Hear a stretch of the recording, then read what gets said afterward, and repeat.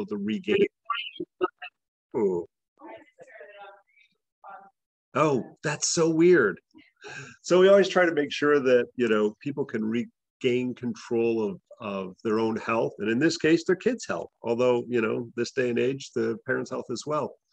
And this class in particular will cover some basics, some common things that as kids are going back into school, and especially in the age of COVID insanity, some unique things that maybe kids will be dealing with just because they've been out of school for a whole year, and masks, no masks, somebody, coughs and we all duck and cover under the tables. That's for the older parents. Nobody knows what duck and cover is anymore. The Cold War and all that.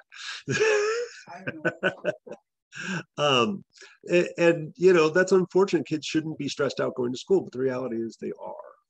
And certainly, teachers are out, the kids are out. COVID is rampant right now in the schools, and that's unfortunate, and just the normal colds and flu crap. So we'll try to talk about all of that a little bit tonight. One of the things, and I was a strange child, I'm a strange adult. As a strange child, going back to school was always really stressful for me. I was the weirdo. And so I think a lot of times we forget the role that stress has for kids going back into school. If they're going from elementary to middle school to high school, stress becomes a very strong component. And also if folks have been off for the summer, they're on a different sleep schedule, and all of a sudden new sleep schedule, trying to talk about those kinds of things a little bit. So I'm going to do my best to cover all of that. And I got a few. Renee made the PowerPoint, so I'm like, I moved them all around to fit my brain space. And I've got a few others that I'll sneak some other ideas in. And I really like talking about plants that are either already growing in your yard or that are very easy to grow. So I'm going to try to incorporate some of our local little fun weeds or things that are easy to grow here into what we talk about a little bit. And if I didn't say it, I'm Bob. I'm one of the directors of the Traditional School of Herbal Studies for all you newbies. I think Trisha will be sending out a recording for everybody who signed up. And I'll upload this to YouTube since it's one of our free classes. So if for some reason you don't get it, it'll be on YouTube. If you haven't found us on YouTube, check out Traditional School of Herbal Studies. Yay, more people coming. And you can find all kinds of other insane things, open forum, and so forth. We've got, for any of you who haven't checked out our stuff, we've got a slew of classes coming up, free, not free. The Western Herbal program is starting, which is from beginner to clinician. And the Chinese Herbal program, my personal favorite, is coming up in November as well, and is also a 2-year clinical program. So, feel free to give a call, schedule an appointment or something if you're like, I don't know what the heck to do, or which one's the right one, and we'll kind of walk you through the process. Of course, you should do all of them. And there's a bunch of classes. There's Thursday and Friday night classes that'll kind of help you get your feet wet with a variety of our different teachers here. So I hope you all check out the website and find cool stuff to take besides this class. So so this class is an interesting one because it's more, when we talk about herbs here in class, we talk about energetics, we talk about formulation, we look at constitution and longer term care. And that's awesome if you want to be a clinician. But sometimes acute care is really important. And one of the things we always like to talk about, we talk about this in the 101 class a lot, that if you don't have any medical training whatsoever, you could go down to CVS right now and you could treat a wide variety of diseases. You could go and treat some minor wounds. Hey, everybody's online, so it's just us here. I got a million people online, and just the cool kids are here in person. So with CVS, you could constipation, diarrhea, minor injuries, insomnia, colds and flu. There's like you wouldn't ever consult a medical professional. You could go in there and figure it out. Well, what do we do before CVS? Promise, we had all the same ailments, and there was nobody to go to. There wasn't that corner store. If we go back 100 years, especially if you weren't in a major metropolitan area, there was no store to go to that was the CVS or something similar. And so what it was is people knew what to do. And every mother, every grandmother knew those plants that grew around them to help with their minor issues, whether it was colds and flu, digestive upset, sleep. Those you could either find at the local farmer's market, or you would have it growing yourself, or it was a weed that was already there. And we lost that. And so one of the goals and the reason we do the free classes, besides it's good marketing, one of the goals is we should be able to not rely on doctors for our minor issues. We shouldn't even be able to have to rely on CVS. You know, we live on Florida. A hurricane comes through and our junk gets knocked out for 2 weeks from a major hurricane. CVS isn't open and you can't get there anyway. So what do? You're still going to be catching colds and minor sprains and strains. And if we don't have some level of understanding and control of those things that literally are already in your yard, you're screwed. So we want to unscrew people. So it's, in this case, I'm going to, rather than sit here and babble endlessly about what a challenge going back to school is ever. I hated school, by the way, and you know, I keep going back anyway. I love learning. I hate school. Go figure. I'd rather kind of just go through the Medica and talk about some really common combinations of either herbs that grow here and how to use those, or ones that are pretty easy to source. Before I delve into that, probably the hardest thing with herbal medicine, and although adults are going back to school too,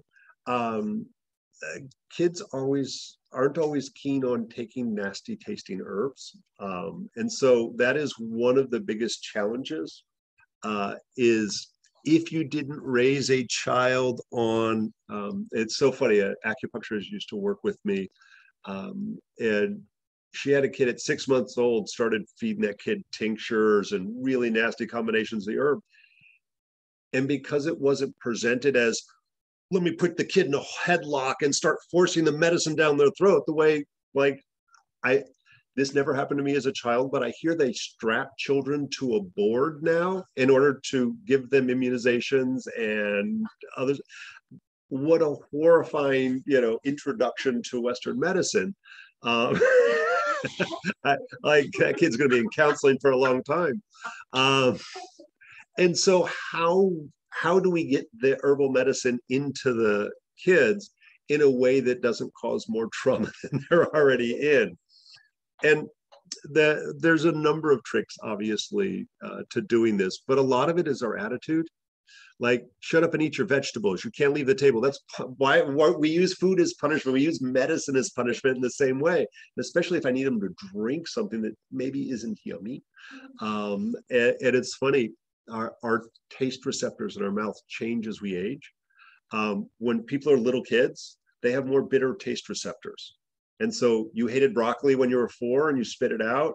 That was a safety mechanism. So the idea is, like, little kids pick up everything and put it in their mouth, and bitter things are oftentimes poisonous.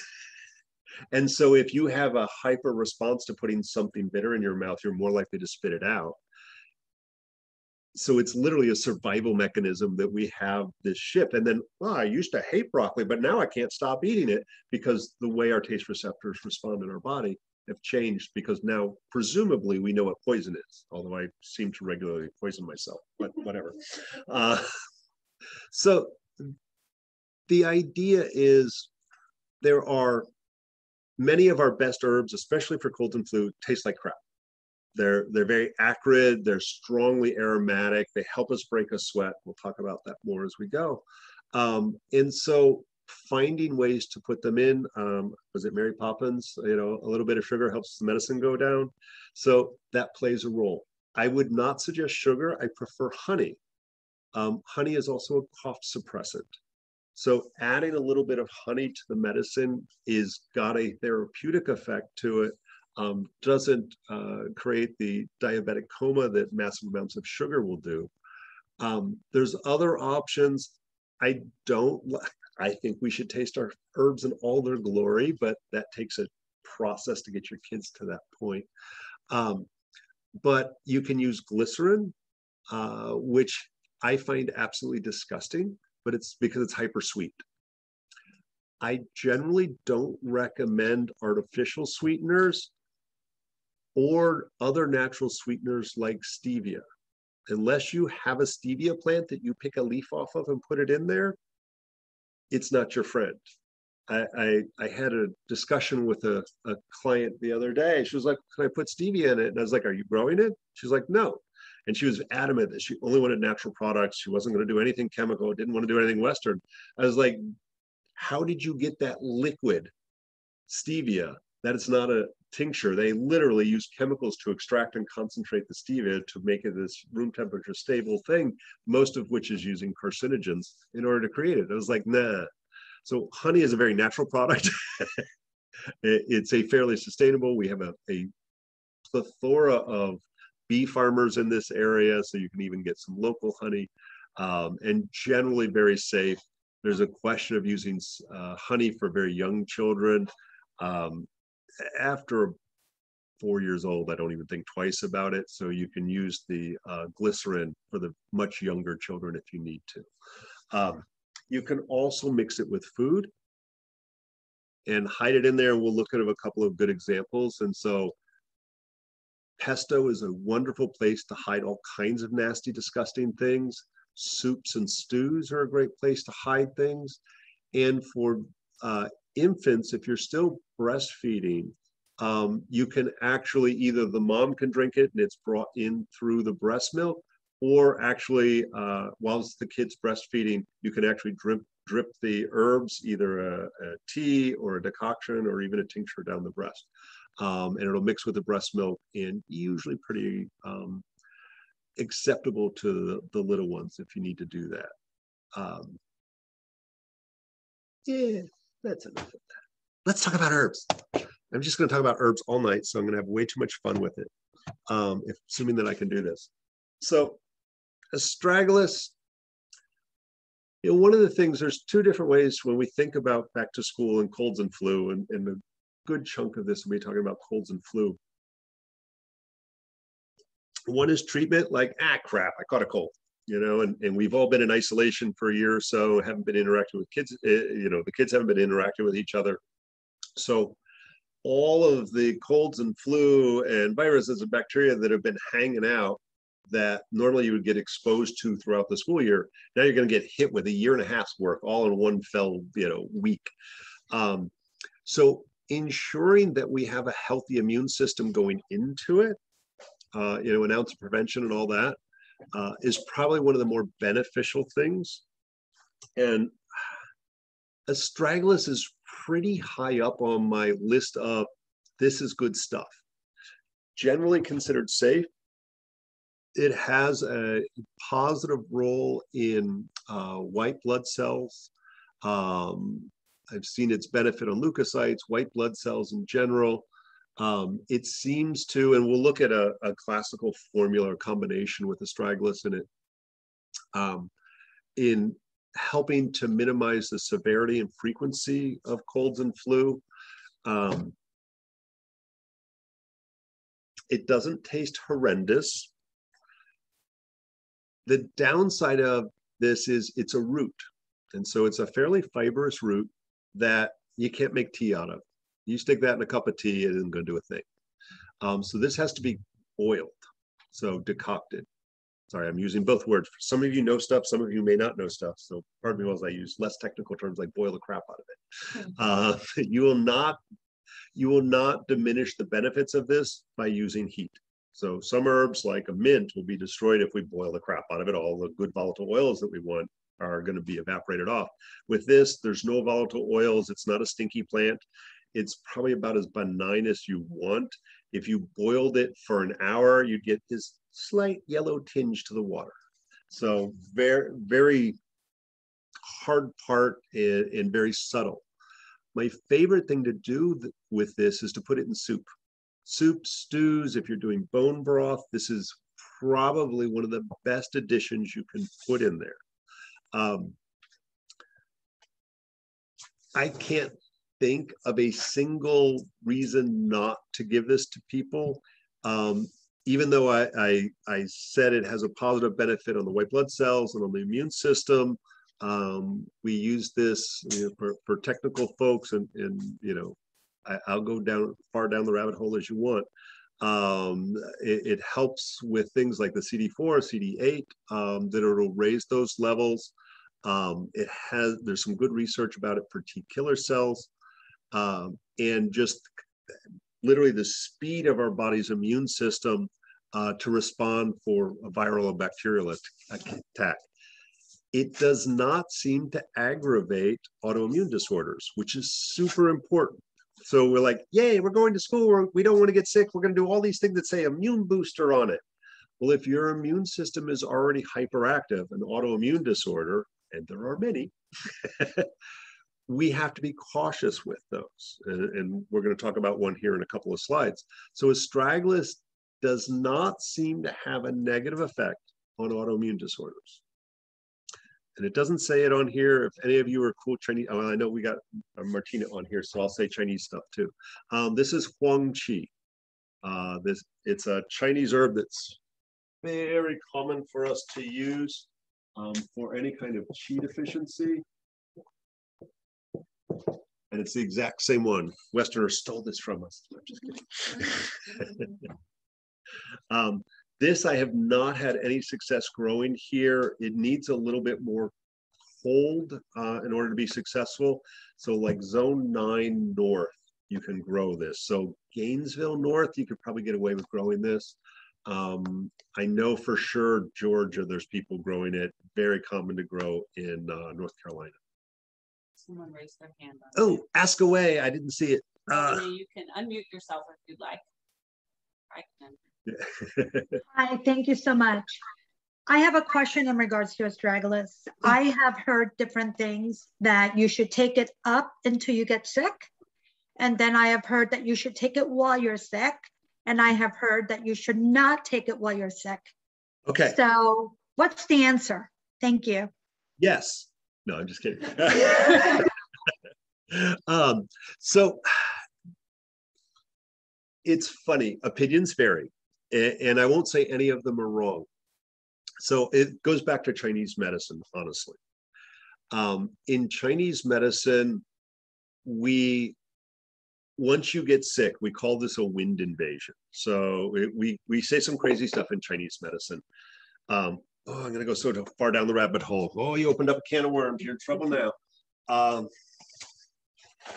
So I'm going to say insanity, and I apologize. So this is Chinese Medicine 101. This is your skin. Hopefully, yeah, you guys can see that.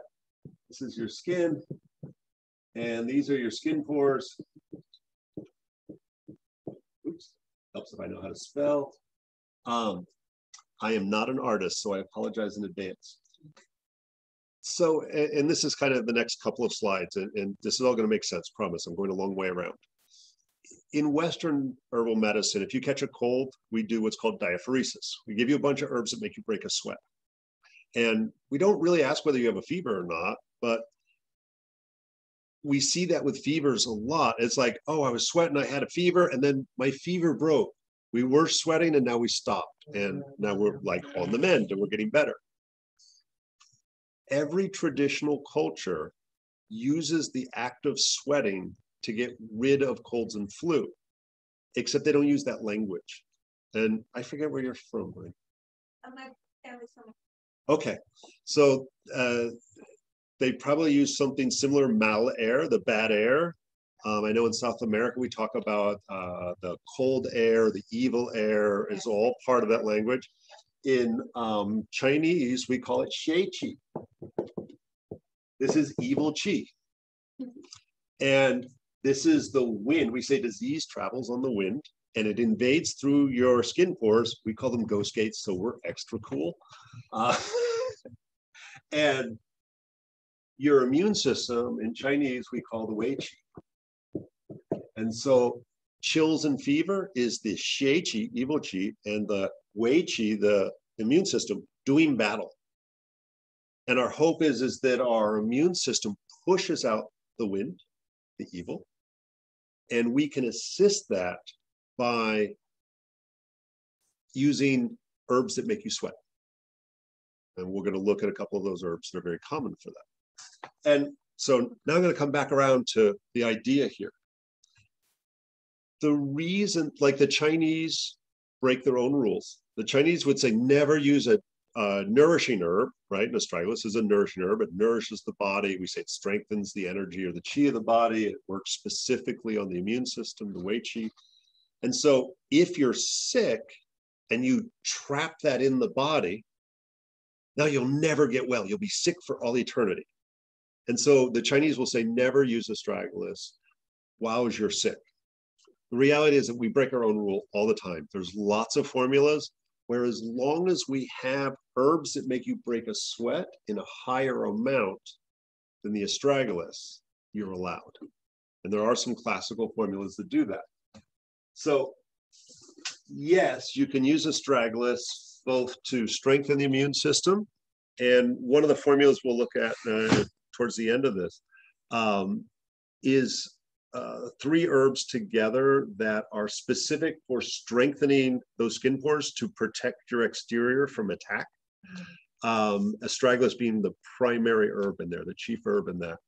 And we can change the ratio of those herbs or add herbs like elderberry or yarrow in order to make it stronger for letting out the colds and flu, to make you sweat, diaphoresis, release exterior for the Chinese. So it's about the combination of how and when and why you use the astragalus. So I would say it's always good. Yeah. So like from a Western herbal perspective, would you consider this a tonifying herb, like something Yes. you could drink all the time? So it's so funny, and you're yes, 100%. Okay, because I learned that way. But so in Chinese medicine, we call it a tonifying herb, 100%. And I'm gonna say for the Western herb students, tonifying herb is one that tightens the tissues. Okay. And so I use nourishing in lieu of tonifying, but they're the same damn thing. As opposed to specific. Yeah, and so you could drink this all the time. Yeah, you're not going to hurt yourself, and don't do high dose long term of anything. Use it for a specific purpose. I don't think, maybe in 1,000 people I saw one headache. We say it has an upward energy, so it tends to go up. There's caution sometimes with high blood pressure. I've never seen an issue. Yeah. So if you've got the hot energy and the cold energy fighting, what does breaking the sweat do? So the assumption is the wind has made it inside the skin, and so we vent it, we chase it out. Oh, so sweating is seen as venting. Yeah. I know it's some crazy ideas we have. I don't think it's great. Yeah. and I'll tell you what, I'm biochem major originally, very science-minded in my thought process. Screw that. And germ theory is real. We do have bacteria, we do have viruses, we have funguses and all that. But I used to always, when it came to colds and flu, I was like, oh, here's this formula. I'm just going to take this. This is a good antiviral. I must be catching the flu or something, right? I did this one time. It was really funny. The andrographis is the formula. It's phenomenal antiviral, anti-everything, makes antibiotics work better. It's crazy. I don't have a slide for that, but we'll get a chance. We'll talk about that. So I always, in my head, is like, oh, catching a cold, and I'd better go take that because it kills everything. And I had been teaching all weekend. And so, you get run down, you eat crap. I was, teaching 8-9 hours a day. And I had my Chinese students were graduating that night. So Sunday rolls around and I'm like, all right, I got to run to the store and get some snacks. So we have snacks for graduation. And I'm sitting there in the checkout line in Publix going, And I so clearly remember, this was 15 years ago, I bet. I remember clearly saying to the woman at the checkout line, I was like, how can you stand it? It's so cold in here. And I was like, literally like shivering. And I was like, wow, you know, I am a little run down. So I started taking this Andrographis pedicularis formula. And you see the graduation pictures, all the students are like, and I'm like, and I, even though, like, sorry, desert storm vet, compromised immune system from all the burning oil wells and stupid immunizations and stuff like that. And so I have chronic sinusitis, thanks military, and a few other minor issues. And I'm rarely sick for more than 24, 48 hours. Like, I take my herbs, I'm good, some vitamin C, a couple of herbs, piece of cake. I was sick for days. Monday rolled around, I canceled my patients. A week went by, I had canceled my patients. And I was wavering in and out, you know, ended up taking over the counter kind of crap, which I don't like taking that stuff. And I finally, after 2 weeks and just feeling like a train wreck and just kind of dragging through my day, I was like, so I went to go see an herbalist acupuncturist that I respected, and just like could barely think. And she's no longer in the area. She was hilarious. She laughed at me. Like, she's like, dumbass, why did you take that? And she gave me a formula. Within 24 hours of the correct formula, I felt great, back on top of the world. And so with the bad air, right, with this evil wind, we put other pathogenic factors with that. We put the idea you can have wind and cold, wind and heat, wind and damp, and a calm and phlegm, and we can combine all of them together. So you can have, and think about it, some people get a high fever, some people don't get a high fever. Some people have a snot fest going on and others don't. And so the uniqueness of each disease and how it manifests in our body will determine the herbs that we put in there, rather than saying, you have a virus, here's all the antiviral herbs. Why doesn't that work every time? So selecting the right plants to put those together to address the way that disease is manifesting. What were you using at the time? I was using a bunch of cold herbs. And remember I said I was really cold? I made it worse. I see. Okay. And it didn't work. And so as soon as I switched to warm release, diaphoretic sweating herbs, literally in 24 hours, I was perfect. It's like you were feeding. And it wasn't, it was actually, I guess, yeah, it was actually feeding it and pushing it in some ways. So it's funny. And I have never, I've come close to making that mistake again. But now I'm like, oh no, how do I feel? What symptoms do I see? Is the lung chunks that I'm coughing up, are they green, yellow, white, or clear? Or are my boogers, you know, varying colors? Those things that are yellow, stinky, sticky, those are hot. Things that are white or clear, more fluid, tend to be more cold. I tend towards cold as a constitution. So you would balance the opposite. There you go. If you're too hot, cool off. You're too cold, heat them up. So it's an interesting concept. Sorry, I said I wasn't going to do energetics, dang it. I can't help myself. That's advanced. It is there. Oh, I see. Ayurvedic words. Okay, good. So astragalus is nourishing, totally fine, slightly warm, and a little dry. And I argue with David Winston about this all the time. He says it's moistening. I say it's drying. So we'll settle on neutral. Slightly drying. David Winston. He's a friend. Yeah, I like David. And so we argue a lot. No, we've had him down here. I've mowed his lawn.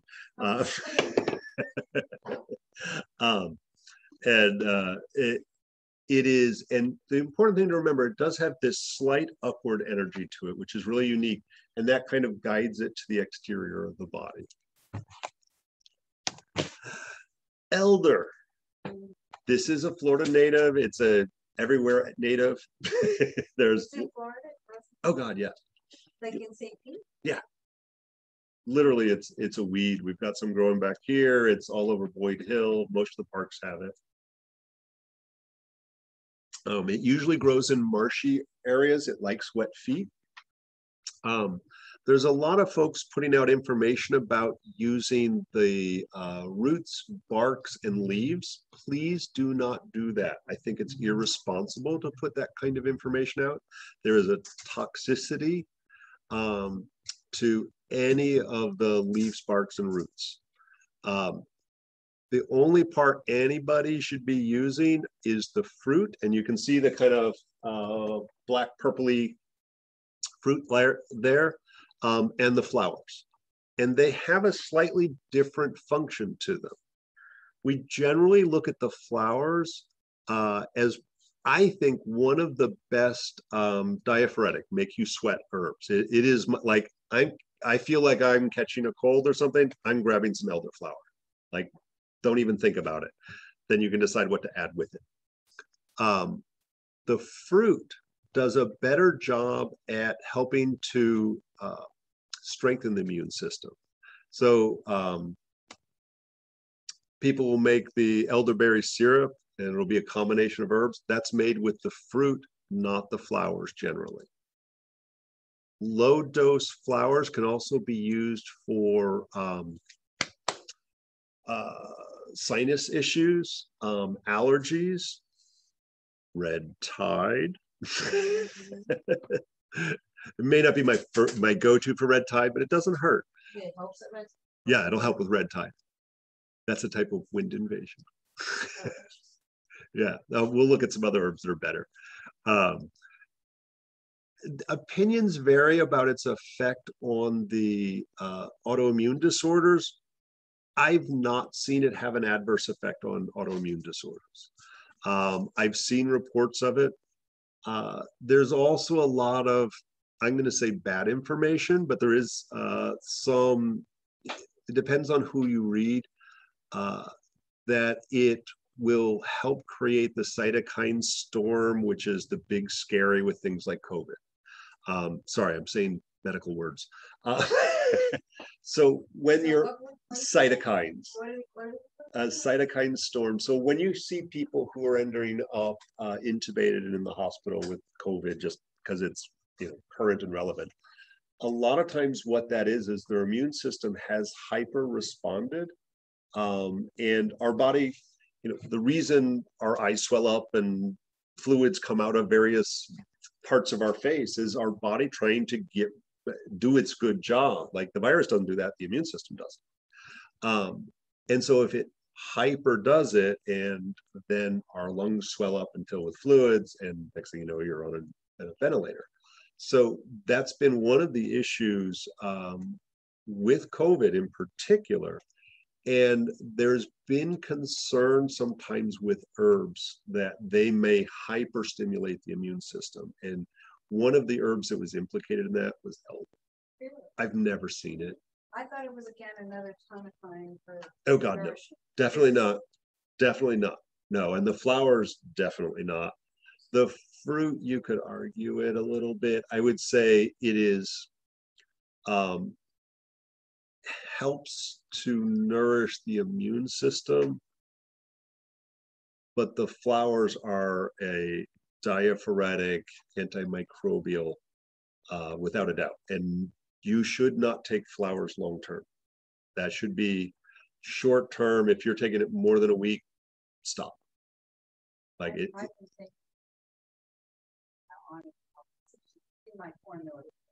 Yeah, I wouldn't do the flower. There's so many better herbs that you could use. Okay, the fruit, you could get away with it.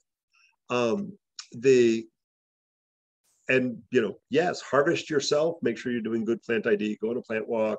Watch a video. Don't trust the plant apps. The only thing that's ever so slightly look-alike to the berries is poke. I don't think they look anything alike. But I've seen people make that mistake. Poke is poisonous, so please don't make that mistake.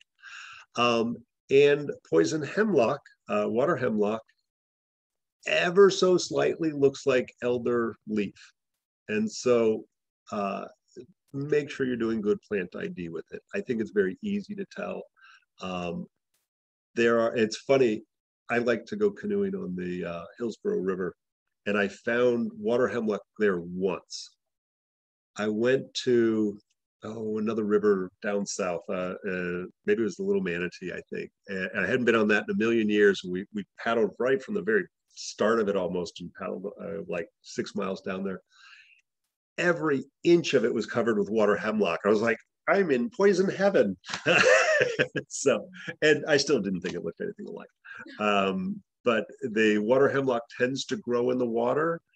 Elder tends not to grow in the water, but they both, one grows more near the water. That said, if the water level goes down, your water hemlock's on land, so be careful. And it will poison you badly. Go to the hospital if you get it wrong. As a general rule, and I break this rule all the time, I've eaten handfuls of fresh elderberries. I won't say they're yummy, but they're okay. They do have cyanotic glycosides in there, which is fancy talk for cyanide, in small amounts. And it is basically chemically changed to not be scary if you heat it. So generally you should cook your elderberries or use a hot water tea infusion with the flowers. That's the reason why we say don't use the leaves, the bark, or the root, because the concentration is significantly higher enough to do harm. It's considered a medium toxicity plant, except for the berries and flowers. Maybe, not for this meeting, but I'm just wondering if there's been a COVID concoction. Kinda. And I'm going to talk supplements towards the end, so I'll say words, because obviously, COVID's here. It sucks. I hate masks. I wear the hell out of mine. Hell, I'm talking behind plastic here. That's it. So yarrow is, and I'm not exaggerating when I say this, a magical plant. This is phenomenal physical medicine, phenomenal spiritual medicine, and magical medicine. This is another release exterior diaphoretic, make you break a sweat herb. The flower specifically is good for that. I think it is a phenomenal combination with elderflowers. And I'll give you my magic formula here when we get towards the end of it. So the flowers are best for making you sweat. The leaves are styptic. That's just fun to say. Styptic. It's fancy talk for make you stop bleeding. And it can be used topically to stop bleeding as well as internally. It's also highly antimicrobial. There's a lot of volatile oils in it. So if you had something you didn't want to get infected, it's actually a benefit to either use fresh or dried yarrow leaf on it. And the roots have a pain-killing property as well as antimicrobial. So stripping using fresh root is best. You can grow this here. It's not native. But if you strip the dirt or the outer bark off, it's specific for tooth infection. So chewing it up and then like putting a little pinch between the cheek and gum, not only will it help with the infection, it will also help kill the pain. So until you get to a dentist kind of thing, it's phenomenal. I separated out those plant parts because they are best for each one of those things: sweating, stop bleeding, infection, and kill pain. All of it does all of it. So like, I don't have a root. All I got is some dried flowers. Well, you know what? Put those dried flowers by your infected tooth. It will have benefit. It will kill the pain, just not as good as the root. You want to, all you've got is the flowers, grind them up and put them in a cut. It will stop the bleeding. There's not a question. It's just super cool when you can make it work twice as good because you got the right plant part. This is used, and has nothing to do with, children going back to school. But I like to talk about yarrow because it's so cool. The Roman soldiers going into battle would take yarrow leaves and stuff them up the nose for two reasons. One, it stops bleeding, and you're sitting there swinging swords and whatever, it's a good chance you're going to end up with a bloody nose out of it. But it also keeps the dead away. And so the idea that people who die a violent death, think Roman soldiers in wartime or any old good wartime, people don't even know that they've died. And from a spiritual standpoint, sometimes that's where we get ghosts from. That's where we get spirits coming around it. Like literally like, what happened? I'm not supposed to be dead. And they don't understand it. And so yarrow is used to keep them away from you and keep them from following you home. And Renee tells the story better than I do, but mine's a shorter version. She had a friend who also happened to be an herbalist who was a paramedic, and nothing like a paramedic sitting there literally doing CPR on somebody when they passed. And they found a lot of the paramedics were like, something came home with me today and I didn't want that company.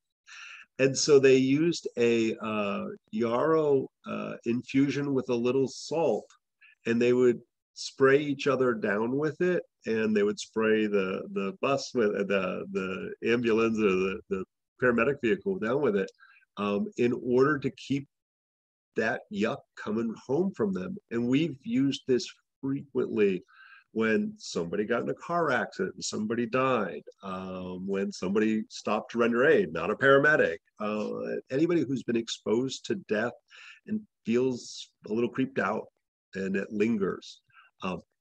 This is your friend.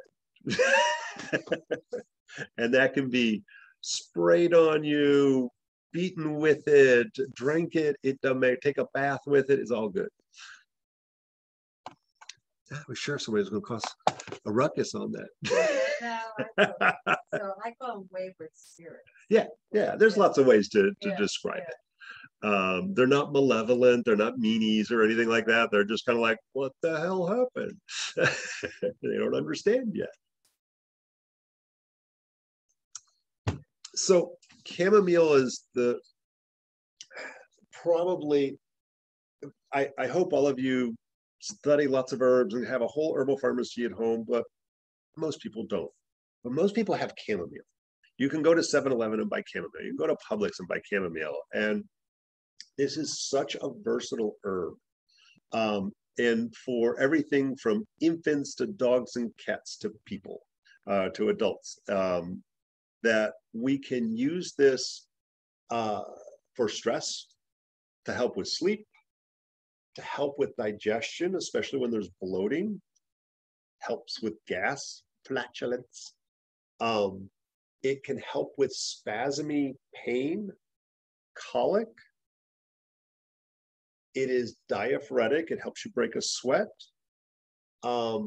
It's an ophthalmic, which it's good for the eyes. And so it can be used topically and internally. So the chamomile, yes, a small number of people don't like chamomile, will make them itchy. Anything in the aster plant family has the potential to cause some allergies. I think I've seen it once, in which case I didn't give it to him anymore. Found something else that wasn't an aster. If you're like, oh, I love chamomile tea, it's so sweet. If you didn't know it, it should be sweet and fruity. If it's not, you have crappy chamomile. Chamomile is a phenomenally sweet, fruity smell, and in a short infusion, i.e.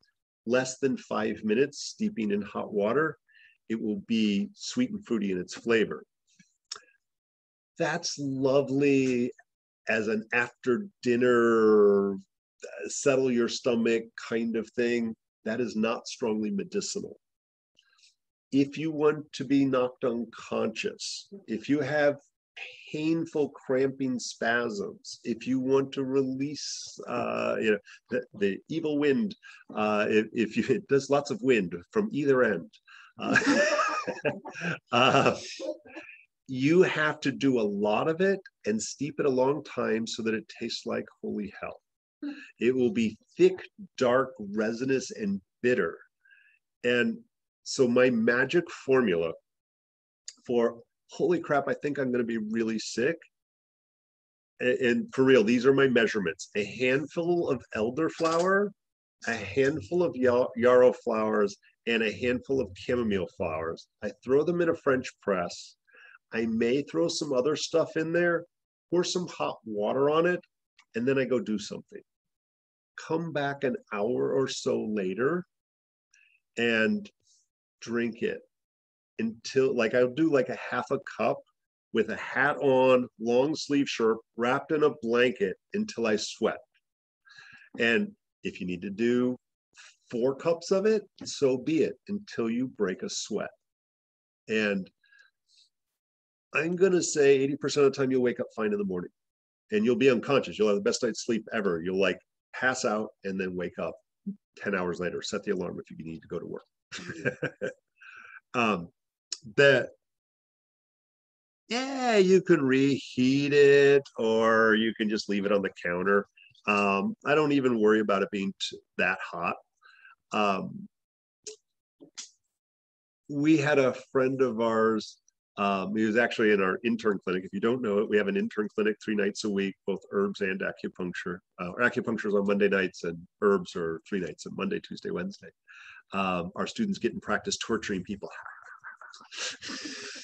For the third one, yarrow, chamomile, and elder Flower. Yeah, flower on all of those. Equal amounts basically, and you can fiddle with the amounts if you want, but I usually just throw it in there. We had this one friend, it was very odd, had ovarian cancer, and there's so many levels of odd to this. Transgender female to male, and still had ovaries, and so ended up with ovarian cancer, and that's really important when you're working with any of the transgender community. And he came to us with some abdominal pain and like there's something wrong. Sent him to the hospital. They sent him away. Thought he was drug seeking. These stupid doctors. Sent him back the next day because there was like, no, there's something seriously wrong, and they found that he had ovarian cancer. Ovarian cancer. And when they went in to explore it, they found that the ovary had flipped over, the one with the cancer on it, and it had cut off the blood supply and actually killed the cancer. It was probably a stage 2 or 3 cancer. And so I just thought it was fascinating that somebody who was transgender literally killed the reproductive female organs. Right. I was like, it saved his life. Yeah, amazing. And so went out to Colorado. He had a friend out there, and I did surgery. I think he did chemo, and smoked a lot of weed to help him through the chemo. It has benefits for cancer and so forth. And the first day I think he got back, maybe a couple days he'd been back, we get 1 o'clock in the morning. He's like, the cancer's back, I'm dying. And we're like, take a deep breath. Do you have a fever? You know, we ran through a quick checklist of, you know, do you need a Valium or do you need to go to the emergency room? And the problem was he had no more cannabis. So he didn't have the benefits of the relaxation and so forth. His friend was a good cook and they ate the finest food and all organic. And he got back and probably ordered pizza. And so the anxiety ramped up from the lack of cannabis and really poor food choices. He had a lot of abdominal pain. And, you know, now the anxiety.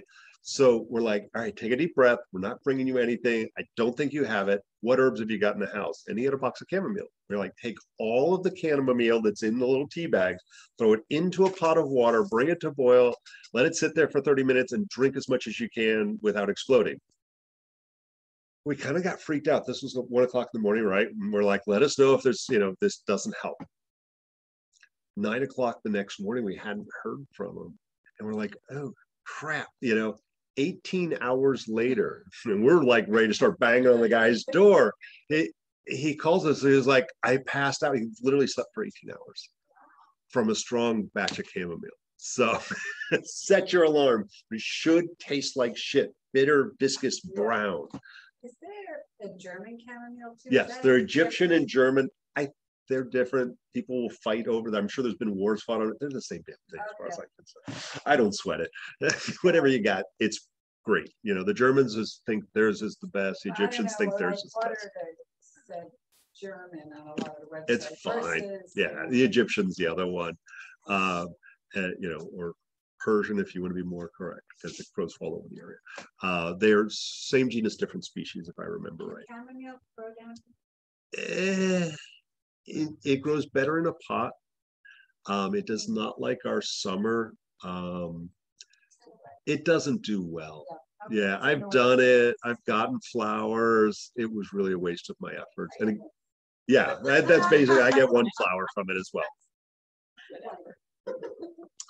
I also, I'll spare you the stories, but for people who have chronic fatigue syndrome, fibromyalgia, and travel, and they're challenged by that, like if you, a friend of ours, a herbalist who lectured all around, she would always travel with a pound of chamomile and a French press. And when she'd get to her hotel, getting ready to lecture at a conference, big old handful in the French press, pour the water on there, go have dinner, go do whatever lecture she's got. She came back, and now hours later, this has been steeping.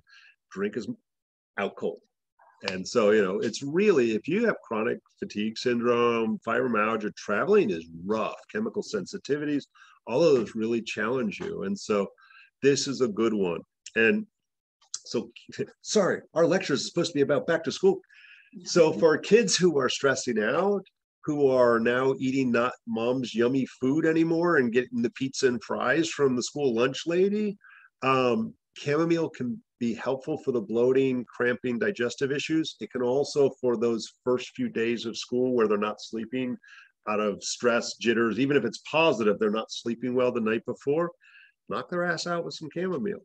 And if you add honey to it, it's fine, because it is an intense flavor to do it right. So you couldn't drink that every night, would you? Why not? You can. Sure. It's more tonifying. I thought it was It's not a tonic. And so, you know, you don't want to over sweat somebody. So you would change your dosage if you're doing it every night. You have a sleep disorder, like you're.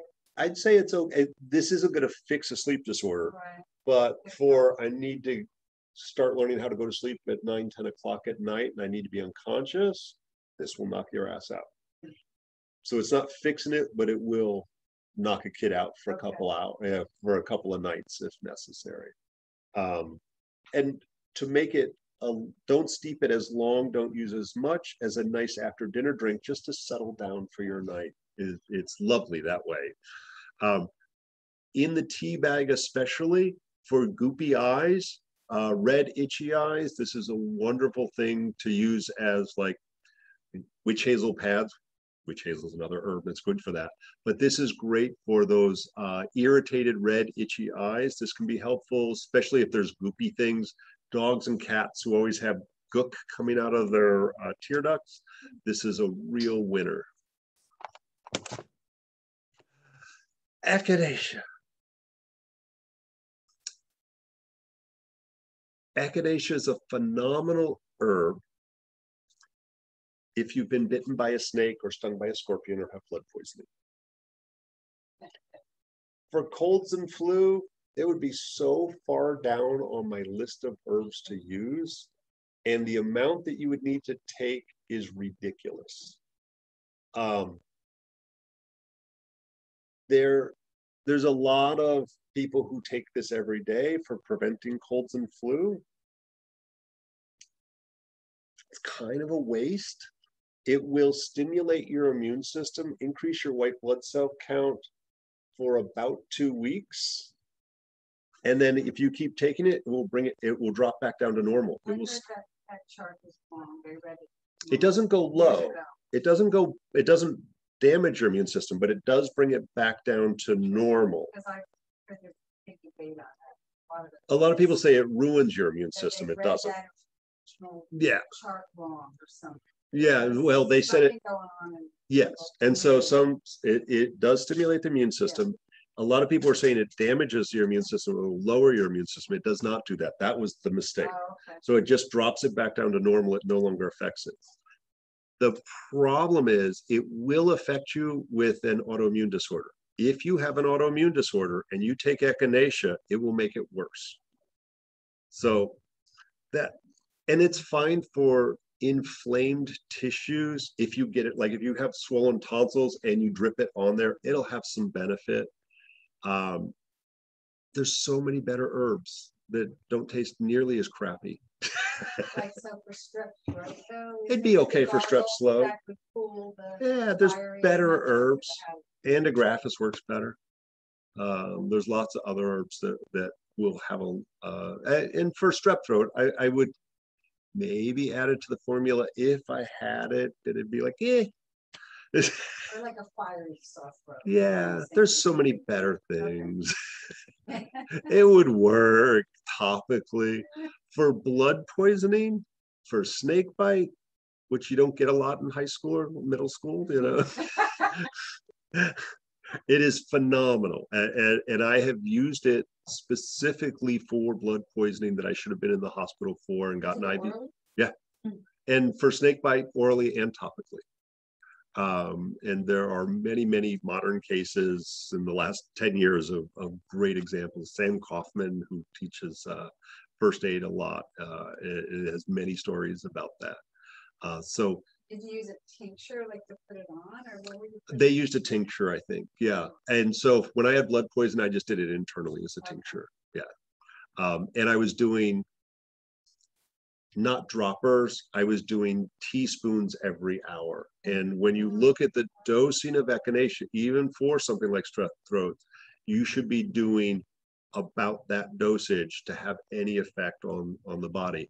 Doing a tincture or capsule 2 or 3 times a day isn't going to do a damn thing, except, you know, diminish your pocketbook. So great herb. I just always like to talk about it because, like, there's so many good herbs. Don't use that. I say that when I got blood poisoning, I didn't have any echinacea. How did you get blood? Yeah, that was my answer. Yeah.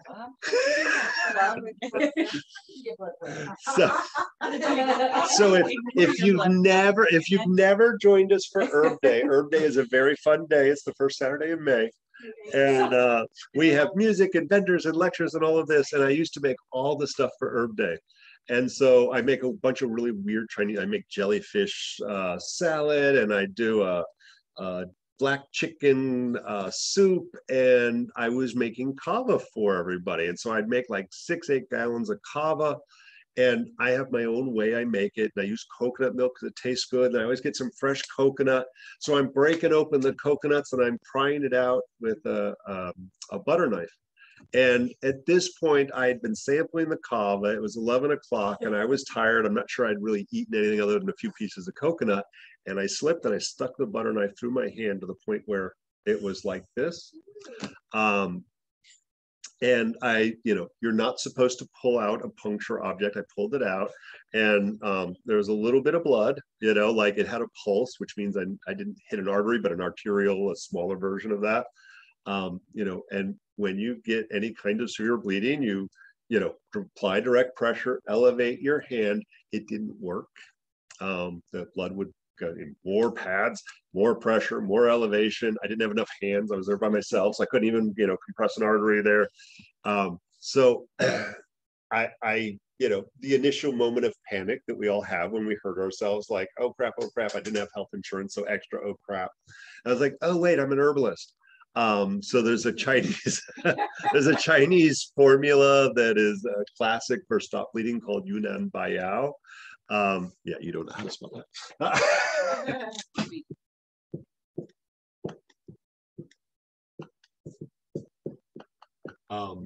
That is a stop bleed and can be used topically or internally. So I was like, wait, I have some of that. And I took off all of my compression things. I put on a little Yunnan Baiyao, and it stopped almost immediately within seconds. I was like, okay, I stopped the bleeding. I need to just stop. I got to get up at 4 o'clock in the morning and go run this huge event. And I wake up in the morning and my hand is like 4 times its size. Can't move my finger, weird tingly things. And this little red line is starting to run up and I'm like, that is the classic, oh, you're screwed. You got blood poisoning, go to the hospital. I went, oh crap, what do I do? And I just went into the office to get ready for the event. And I was like, I think echinacea is the right thing. And I had no echinacea in the clinic. So as soon as somebody from the staff got there, I was like, go down to Rolling Oats and buy every ounce of all of the echinacea, every tincture, every bottle. And they came back and I started doing shots, you know? And so partly drunk at that point. By 1 in the afternoon, full function of my hand, no red line, no swollen lymph node, nothing wrong with it. Started massaging St. John's wort oil like the next day. no nerve function, no damage to the hand whatsoever. Now, So would you consider that maybe staff? Like you know, like I've had like little. I don't think that was blood poison. There was I mean, it is technically Okay, some sort of a staph, staph. because Whether I've it was had- that bacterial or not, you could Yeah, only tell I by get it. testing. Well, I didn't go to the hospital. Generalize it Yeah. as staff. but, Yeah. So it works, but you got to use it for the right thing. Right herb for the right Listen, you did that with a butter knife. thing. Impressive, stupid. I don't know. You got a lot of pressure. Yeah, I wanted me some coconut out of that. Marshmallow. So there's a couple of mallows we'll talk about. So everything in the mallow family has a similar unique property. And so most of you know a mallow, even though you don't know it. Okra is a mallow. And so the slimeliciousness that is okra, you either love it or hate it. And so all the mallows have similar amounts of moistening, sliminess that for somebody who tends towards dry can be of great benefit. So marshmallow is specific for the lungs. And so for dry cough, it's phenomenal. So COVID, post-COVID, I've used a lot of marshmallow.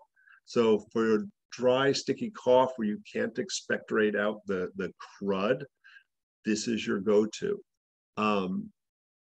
It can also be used for kind of chronic constipation.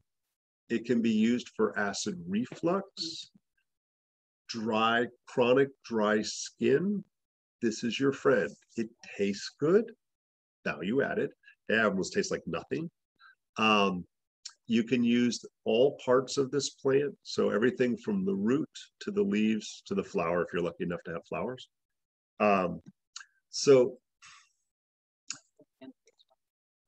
No, go for it. What they got? Melanie, you can go ahead and Shout unmute it out. yourself. Feel free to just shout out your question. Hi, Bob, again.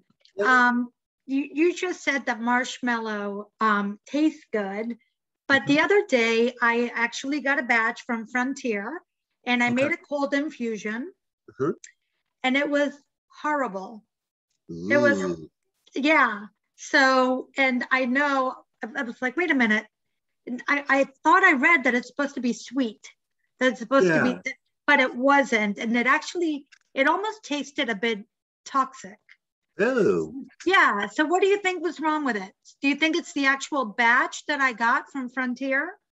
Was it root or leaf? It's root. The root isn't the root shouldn't taste like that, but the root is not as yummy as the leaf. I tend to, for most mild cases, I use the leaf because it's just gentler and easier to work with.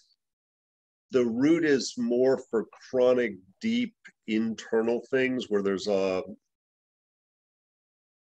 like chronic dry intestines, ulcerative colitis kind of stuff is really the only time I use the root.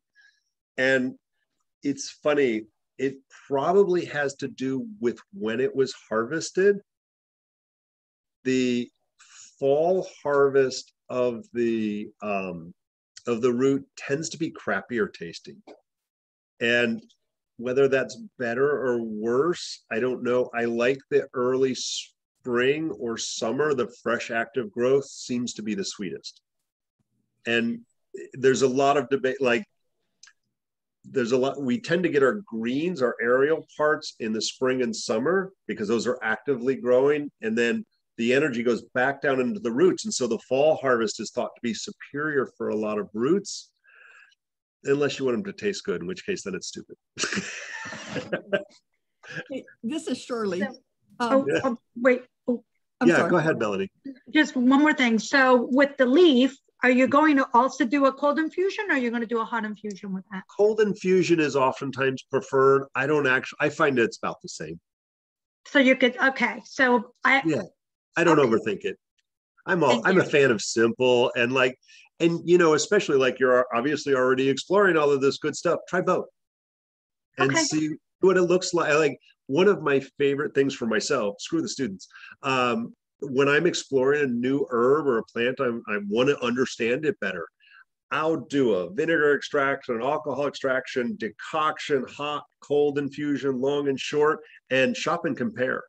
And literally sit there and feel like you're going through a wine tasting and see what nuance and flavor and textures, and give it a couple of minutes. Like some herbs, you put them in your mouth and you run it around your mouth like a good wine tasting, right? And then swallow it, best on an empty stomach, because then you're like, where do I feel it in my body? What thoughts, what temperatures? And that may happen over time. And you can really discover some fascinating things, especially when you start to use different kind of extractions like that. It's super fun. Well, the reason why I was using it was for dry bronchial, asthmatic. So that's and that was what I was about to say is for those kids who get exercise-induced asthma and dry air, the leaf is phenomenal. And the leaf. easier. Okay, so you I was using the root. Yeah. I was using the root because of the emulsancy, right? Yes, because I wanted it to be emulsants. slimy and gross and whatever, and go down and just be wonderful and magical. But it wasn't tastes like shit. That. Yeah. It wasn't like that. Yeah. Thank you. The leaf will take a little longer to get there, but for a chronic, I prefer the leaf is so much more subtle and gentle, but it'll get you there. The root's correct, but yeah, the root's just a little bit more work. That's all. And Shirley, you had a question. I think that was Yes, you kind of answered my question in response to her question. I was going to ask if you can use it long-term for a chronic dry cough. 100%. Yeah, it's considered food. Okay. So super, some herbs, it's like short term's great, or like be careful with I just enjoy the hell out of some marshmallow. You ain't gonna hurt nothing with it. Okay. And I will say, it is not native to Florida. It is native to the Southeast. I think it actually goes all over the place. I have grown it successfully here. I've kept it going for over 2 or 3 years now, but you have to pay attention. It likes wet feet. It likes rich soil. So you definitely have to pay attention, especially in the wintertime. It'll dry out. And it definitely marshmallow, it is a mallow that grows in the marsh. And so we think of marshes tend to be shady. So in the ground or in a container? I've always grown it in a container because our soil stinks here. Okay. Okay. So yeah, I put it in a pot. It does have, you can see that picture there has the long roots. So I usually get like a good 5-gallon pot that it can grow in, and it does all right. And I can pull my leaves off. I usually get a few flowers if I really pay attention. And so you won't get a lot out of it, but I think growing a plant, you get to know it better. Yay. This one, y'all know this plant. If you're in Florida, you know this plant. So this is the most amazing, awesome, multi-useful, way cool thing. And we have the wrong plant family on there. I am embarrassed. I apologize. This is not a Laminaceae. This is an Asteraceae. My bad. I thought we corrected that. Oh. So it's not a mint. No, it's not in the mint family. Even though it has a square stem, it is not a mint. It is an aster. So it's really funny. We've done a couple of videos about Biden's. So we did one, and on the front screen of this YouTube video, it said Biden's. Actually, it said Biden's Alba, and I posted it on this one plant thing, and I got booted off of Facebook for like 4 or 5 days because I thought I was posting a political statement. And I was like, you idiots, it's a plant, it's Latin. So this is Latin. Bi is 2, dense is dental, teeth. So it's 2 teeth, alba, white flower. Most Biden's plants have a yellow flower.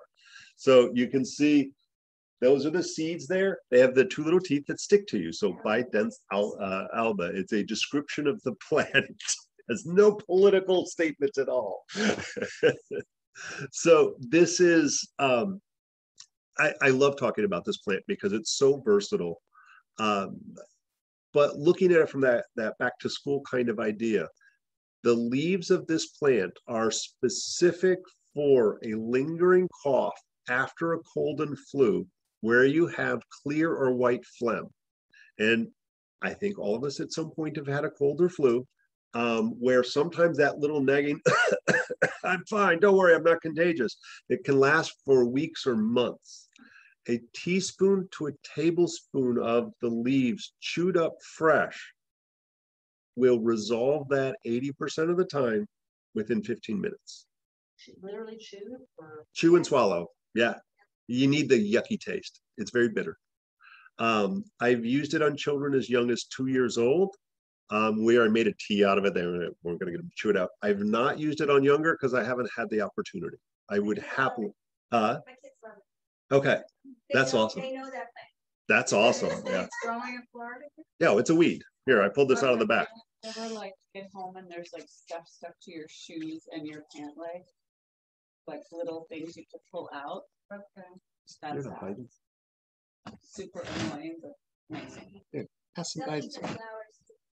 Yeah, the flowers are yummy. It can also be used topically for bug bites and abrasions. And just mashing it up and putting it on the flowers and the leaves. All parts are edible, but the leaves are the medicine.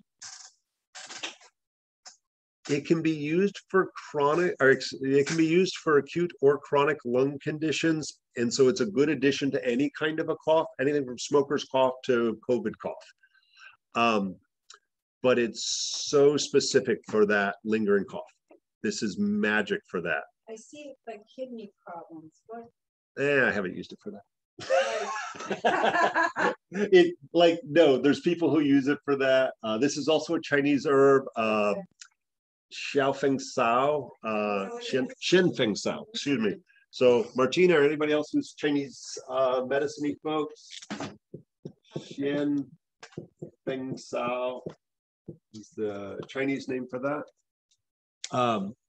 So it's been used for chronic malaria. It's I've used it for leukemia, not as a standalone, but in addition, especially because it's free.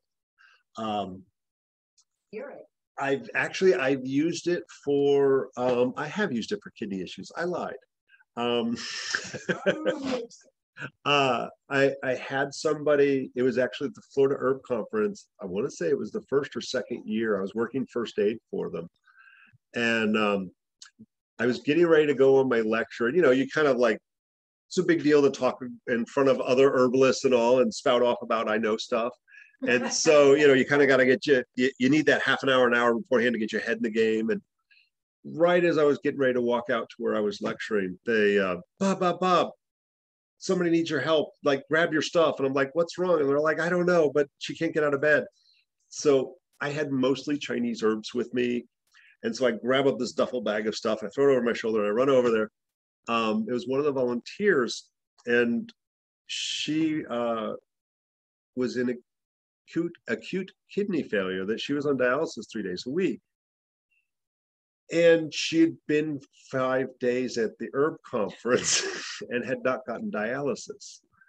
And, that's like, you're going to die. And she refused to go. Like, people were volunteering to take her. We can call an ambulance. I'm not going to do it. And their Chinese herbs are amazing. Classical formulas, pills, powders, potions, all this good stuff.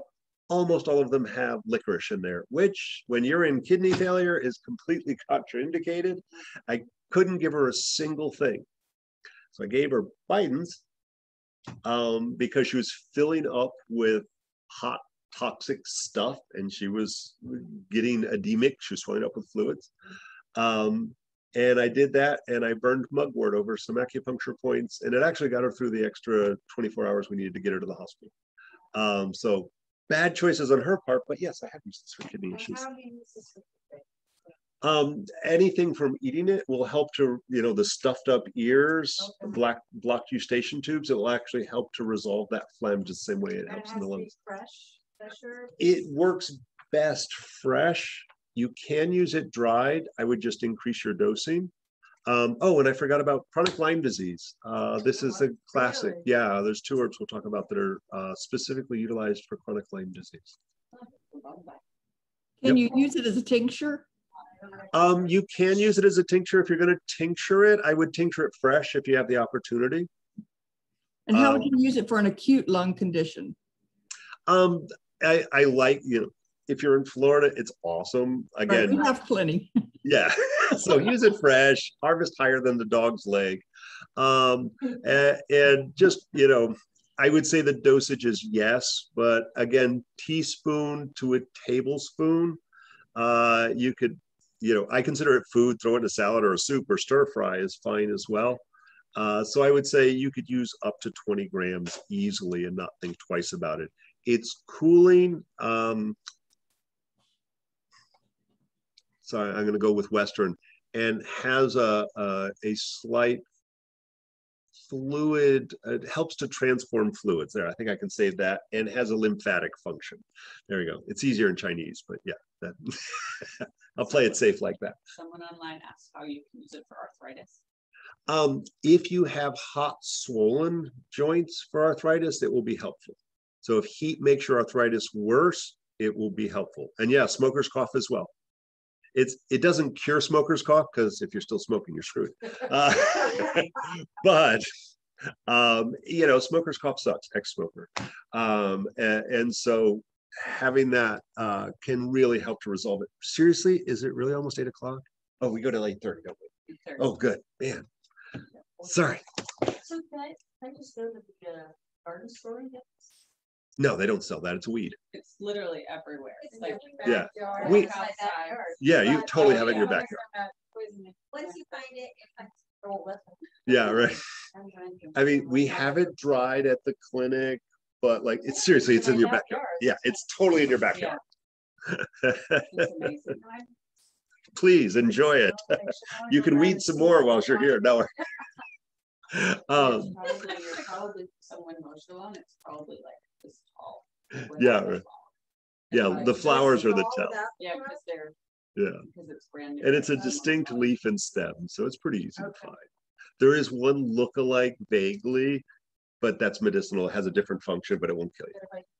Yeah, you won't die. So Melanie said so Biden's eat it only. Huh? Melanie asked if you can only eat Biden's. No, you can make tea out of it. For medicine, I like for that chronic cough, I think actually chewing it up fresh has the best effect. Making an infusion of tea out of it will work, but I think it works better in all its bitter glory. I've used it topically for bug bites. I make a tincture with witch hazel that I use. Oh, that's a great idea. Like, my son's bug bites get so infected, he just chews it up and puts it on and it's gone. Yeah, it is frightening how effective. For those folks who have a hyperhistamine response to like mosquito bites, yeah, it's amazing. It is shocking how effective and how fast. Within a minute or two, completely resolve that bug bite. Wow. And takes the sting of the bite. Yeah. So think hot, swollen things anywhere but in the skin or in the lungs. It's a winner. This is for my son's feet on both. For some reason, some people say fighting, and I had my teacher. Yeah, for bee sting, it would be great. Huh? Yeah. I use witch hazel with it, and I actually grind it up or sew it in. Take a medicine making class. Yeah. The square stem, isn't that normally mint? It is oftentimes mint, but in this case, it's not. Okay. I just remember. That's why, like, we quickly didn't look it up, and so, like, 15 years ago, we wrote, "Oh, it must be a mint," and we were wrong. We were corrected. Melanie, you can unmute yourself if you'd like. Oh, yeah. One more question, Bob. Yeah. In regards to chewing it up and putting it on the skin, kind of like plantain. Yes. I have a quick question in regards to that. What happens if somebody has like severe gingivitis, okay? And they've already got infection in their mouth, right? And they're chewing something like, let's say plantain, they got stung by a bee, chew the plantain, put it on. Won't that infect the area because of their infection in their mouth? Probably not.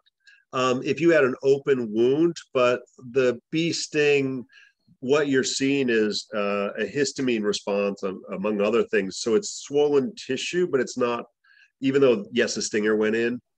Same thing with the mosquito. that's sealed up pretty much. And so you're having an effect through the skin that no, human bites are the most disgusting. Screw gingivitis. There's all kinds of creepy bacteria. Human bites are worse than a dog bite. Right.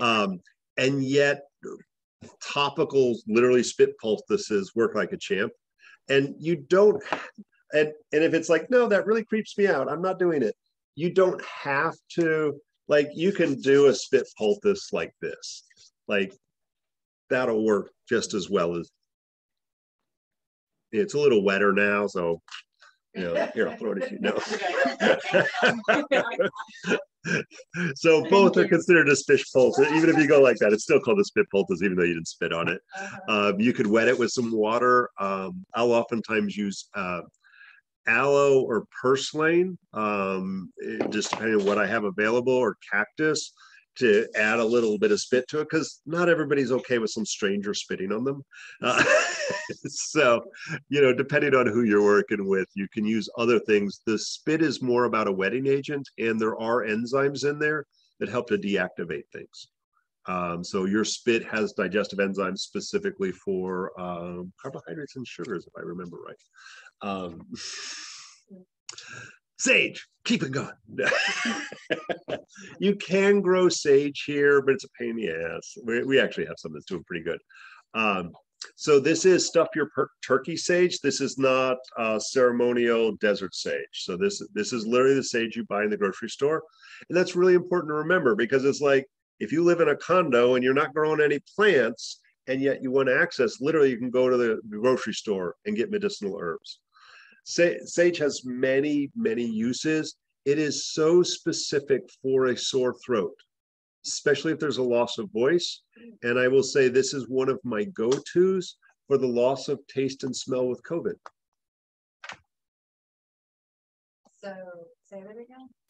So it's specific for throat stuff, right. You know, the smell? To the loss of smell and taste. It seems that this is one of the things that this, along with other mints, usually something a little bit more aromatic, seems to be really effective in bringing back the smell and taste pretty quickly. And just drinking it as tea, you can do a gargle with it. I lost my smell after I got it. Like, extra turkey stuffing for you. Like, I think once, like it wasn't. Yeah, there's a Facebook group, a closed group that I'm on that's for herbalists who only if they've treated COVID. To share information, and this reoccurs a lot in that group of the sage. Yeah, it's just like, it's such a simple thing. It's inexpensive. It's easy to source.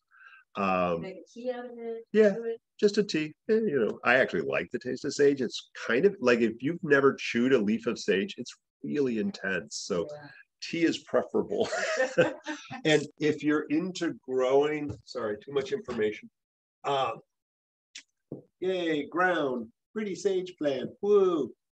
The problem is, especially in the summertime, the heavy rain comes, it hits the dirt, and that sand and dirt will splash up, get stuck on the leaves, and it will cause a fungus. And so that's why we lose our lavenders. That's why a lot of our delicate plants, especially the aromatics, they belong in England. They belong, you know, someplace else.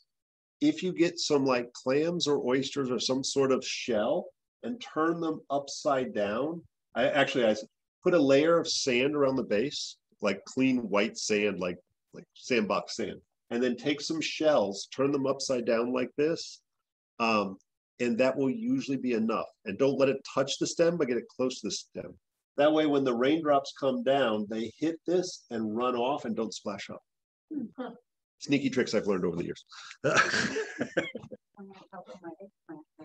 Yeah, actually, eggplants can get some fungusy this time of year. Yeah. So this is, I should have pulled this. I knew this slide was in here. Ceta is another mallow and another Florida native. You might know it as wireweed. It's the thing that, like, you mow it down, and if you're out there weed whacking, your weed whacker will wrap around it. You're like, cuss it out. This is an Ayurvedic herb called Bala, B-A-L-A. It's got a really unique property to it it's called tridoshic. So it's, you know, Pitta Vata Kapha. It's good for all three doshas, and it's the uniqueness of the mallow, the moistening, nourishing aspect of it. Plus, the root is a felony. Yes, I did say felony. Don't take this plant across state lines or you're going to jail. It contains ephedrine. And so for any of you who are entrepreneurial and want to make some herbal meth, this is your source. New careers. So what was the show? I don't know how to make meth, but that's why they banned ephedrine. That's the real reason. It wasn't because it was killing people. The roots contain ephedrine, which is a bronchial dilator. It's fancy talk for opens up your lungs. The root can be used similar to an inhaler. Renee's got, one of her kids has exercise-induced asthma. He still has probably a pint left of really strong tincture of Sita. And if he starts wheezing, he'll just throw a couple droppers down and immediately opens up his lungs. So the problem with a lot of your ephedrine-containing plants, and as well as like emergency inhalers, so drying. It literally dries out those tissues. It also causes heart racing and things like that.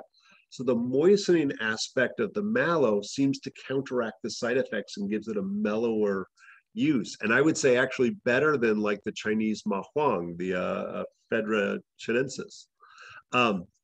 So the leaves and flowers, more moistening, specific to the lungs, but not stimulating, not a strong bronchial dilator, more moistening to the lungs. The root has opening up the lungs plus the moistening aspect. So all parts of this can be used.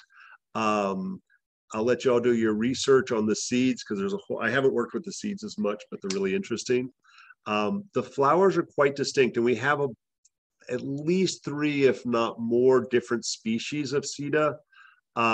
They all have similar flowers. They're open half the day. So they'll open and then they'll close up into I don't know what that shape is. But the leaves of the flowers of all the mallows have this pinwheel overlapping little flower petals that's very distinct. So you see that in hibiscus, you see that in marshmallow, you see that in Sita. All of it. If you grow okra, you'll see it in the okra. So a yummy trailside nibble, but also, again, moistening the lungs, and it's native, so it's really convenient. So that dry cough, the exercise-induced asthma, this is a winner. And it's free because it's in your yard. Time. It's late. Oh my God, I got to talk faster. I want to get to a couple of the good ones here. They're all good. Yeah, right. Thyme is a good one to add into. Remember, we talked about the yarrow, elder, and chamomile as my go-to. I will oftentimes throw thyme in there as well. It's really helps to open up because it's very aromatic. I grew up in the Bahamas where we use thyme for everything. It kills stuff. For folks who have toenail fungus or athlete's foot, again, a back to school issue for the athletes. Toenail fungus is one of the hardest things to address. It's such a pain. You need to make dietary changes, topicals, internals, creepy stuff. The active ingredient in Vicks Vapor Rub, thymol. That is the primary ingredient that gives it, it's got some camphor or whatever in there. Thymol is the essential oil of thyme and helpful for opening up the lungs. But I'll have people put Vicks Vapor Rub on their feet for athlete's foot. And one of the more effective things, it's the thymol in there that's doing it. So soak your feet in some strong thyme tea. It's good. All right, that's enough on thyme. Ginger. Ginger is magic. You can grow ginger down here. It's not native, but you can grow ginger. All of the Zinzibera family herbs have similar function. somebody was asking about how do you use Biden's for arthritis? And I said, if it's hot and swollen, it'll work. If it's cold arthritis that improves with heat, then ginger is good for arthritis. It's also good for nausea, vomiting. It is warming for folks who have a cold belly, who have too much cold drinks. For those of you with little kids who got their first taste of iced tea or a Slurpee and they guzzled it down and then puked, it's because they put too much cold in their belly. And so little kids have really weak digestion, and cold things put out their digest. I saw somebody made an Ayurvedic comment, the agony, the digestive fire. So if we put out our digestive fire, we either end up with diarrhea, stomach pain, or vomiting. And it's usually vomiting of clear fluids. So ginger will help to rekindle that digestive fire for those folks who have very weak digestion, pale tongues, always chilled. This is magic. Yeah, nausea, and the fresh is best for nausea. And so you can make like fresh ginger tea. Dried is better for, I'm always freezing cold, my body literally feels cold to the touch, then dried ginger works better. That's all I want to say. I use that for coughs. I've also boiled it for coughs. Yeah, yeah. Okay. It's like you can, I like it better with a long hot infusion, but it's not wrong to boil it. You lose some stuff, but it still kicks ass. And I'm sorry. putting it in honey, yeah. So like, you don't want to boil it in honey, but to heat it in honey can be really powerful. And so adding other things into honey. What about juicing? You can juice it. That's in a lot of for any raw juicing type. Yeah, I never recommend juicing or smoothies to people because they end up with too much fruit in there oftentimes, but it's energetically very cold. So they're like, screw you, I'm juicing anyway. I was like, okay, fine, put some ginger in. So that actually changes the temperature and doesn't damage the energetic digestion that way. Question, how do you see to compare with New England aster for various asthmas?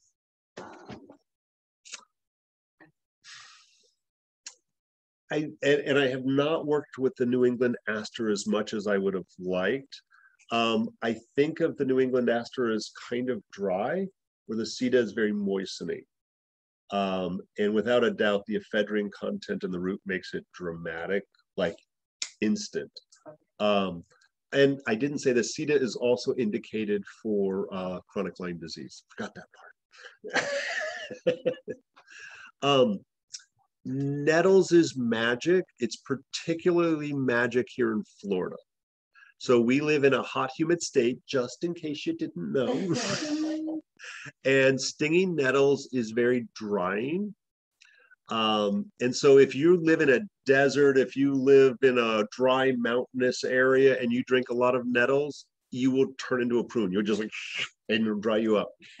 Here, because we're literally, even when it's dry here, it's still freaking humid. I heard something. Your phone's going up. Yeah, going up. Well, go back down. You're not allowed to climb the mountain without me. So this is our go-to to any kind of allergies. This is high in minerals, and so anybody who tends to be a little anemic with low stomach acid needs to get some mineralization. I just think of it as this wonderful, nourishing tonic. You can do an overnight infusion, and it tastes a little intense, but it's so good. I think it tastes like a fresh mown lawn.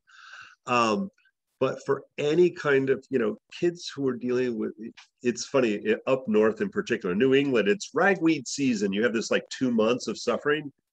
I'm here to tell you that, by the way, the Latin name for ragweed, anybody? Ambrosia. That's its Latin name. Go figure. Somebody was making a cruel joke, right? Yeah. So it blooms year round here.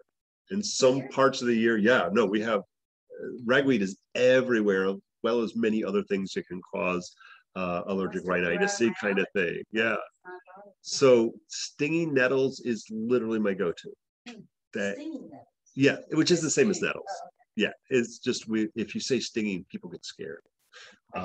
So they do sting, like the nettles we have here. It's so fresh. Yeah. Yeah.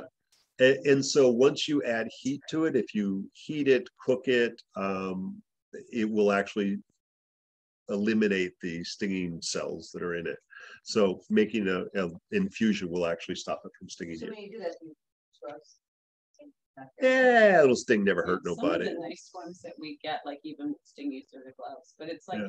you know, you're not getting a rash, but you'll feel it, and then. And like, you it goes can away. grow nettles is native as you go a little bit further north or inland. You can grow it here. I've had a patch going for a couple of years now. You have to grow it just inside the drip line of an oak tree, or I've got mine is just inside the drip line of a moringa tree. So dappled light, richer soil. I find it does well in like a little depression, not muddy water, but where it might be a little bit more moist. And it's always funny. Nobody believes us when we say this. If you just walk up to a stinging nettles and bump into it, it will sting the crap out of you. It hurts for a minute. If you say, hey, I'm just saying hi, and you introduce yourself and you think positive thoughts, you can pet it. It won't sting you. Yeah, so make friends with your nettles plant and it will treat you right. Adele says that will take over.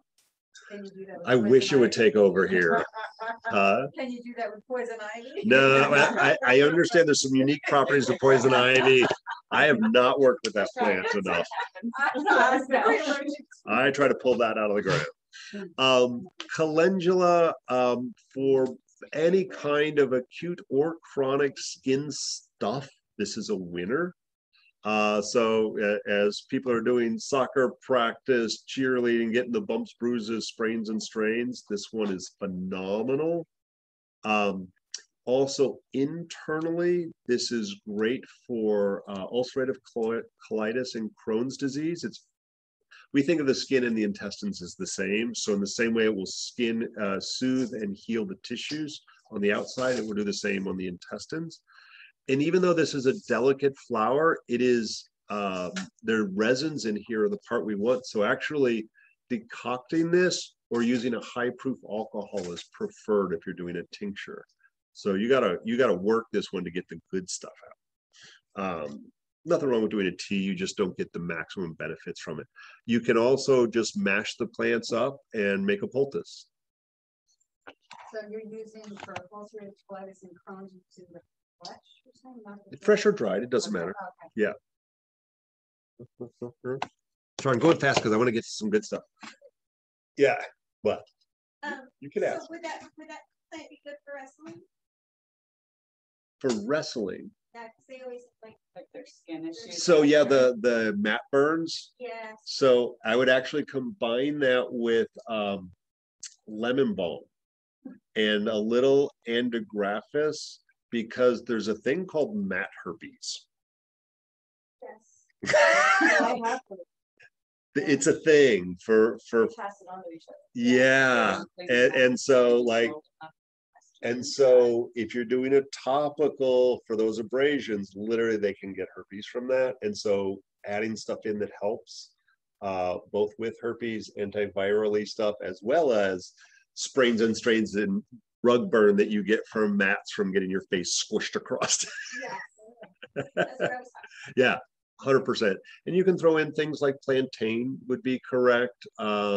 You can actually buy powdered lysine, L-lysine, the amino acid that helps to stop herpes as well. So that's not wrong to think, like, as long as we got a wrestler who's getting busted up, like let's throw in a little prevention there with it. Okay, yeah. I would say also, and if we don't have a slide for this, for the wrestling in particular, because they have to be little contortionists. And so using Solomon seal for helping to both strengthen and nourish the tendons to make them more flexible. And I would say from an Ayurvedic standpoint, goat's milk with ashwagandha was specifically used for that as well, so that they could tie themselves into little pretzels. I like this. Solomon seal tastes way better than the ashwagandha is, I believe, translates something along the lines of horse urine. So not my idea of my after dinner drink. So hibiscus, another mallow, so cooling and moistening. The best thing about hibiscus, like you, for your athletes who are doing 2-a-days in the freaking heat of the summer, this is a great way to cool and nourish and mineralize them. It would do well with something like nettles. But this also makes all the crappy herbs taste good. Remember we said that like the first 5 minutes, how do we get our kids to drink this crap? Hibiscus. Hibiscus is yummy. And so this is the classic Jamaican hibiscus. This is sorrel tea. This is cranberry hibiscus, which I consider the interchangeable. And it's sour, moistening, cooling goodness. This is not a Florida native, but grows like gangbusters. It will reseed itself and just generally kicks ass. Oh, it smells kind of funky, and when you taste it, it's sweet. Yeah, no, it's, and so. I find it to be tart. Yeah, sweet. It's like a sweet tart. Yeah, I was going to say it's strangely nice. And you like, usually with a sour thing, you get like, but you get like, there's a wetness that comes from the back end of it. That's the mallow. Around everywhere? It's easy to grow. Let's just say that it's not native. You don't like You know what I find is it's kind of like, oh, can I have some more? Yeah. Does it reduce this cholesterol? Yeah. Yeah. Literally, anybody who looks like, I put this in almost all of my infusions just to get patient compliance. I want people to drink the crap I give them. I make some nasty teas. This covers up the flavor of everything. And so if you throw a little honey in with it, it's awesome. One of my favorite. How does it brighten your face? Your cheeks are getting red right now. Seriously, because of the sour flavor. Like for real, I'm not even making that up. So the combination of this rosemary with lemongrass is phenomenal tea, especially in the summertime to cool off. So again, looking at those folks who are like the football players doing 2-a-days, the cross country runners who are like just dying out there right now. This is like such a helpful thing, and certainly better for you than Gatorade. Yeah. You know. Wow, that's really exciting. So you might even see sweet. I like it. It's always a sweet tart for me. Lemon balm. This is lemon mint. This is, I don't find this sedating. This is for stress without being sedative. So for kids who are stressing out, they need to bring a water bottle into school. This is super helpful. Also, this is my go-to for long-term use for oral or genital herpes. Also for shingles, because that's herpes. I made that mistake when I was very new intern in acupuncture school, and somebody came in and I was like, oh, that's shingles. Except I call it, I called it by its proper name, which is herpes. Which one is it? It's not, is it herpes? Zoster. Yeah, there we go. So I was like, oh, you got herpes zoster. And they're like, I don't have herpes. I was like, well, you kind of do, but I won't call it shingles just for you. There's no, I found out that I should just forget the fact that there's 13 different herpes viruses. I make a salve for put it on as topically and internally both. I just mash it up, slap it on there. You can make a tea out of it. It makes a lovely hot infusion. It tastes good. So for kids who are like stressed out about going, this is one that's not going to make them sleepy in school. Yep. Yeah. Yeah. Yeah, I don't want to say.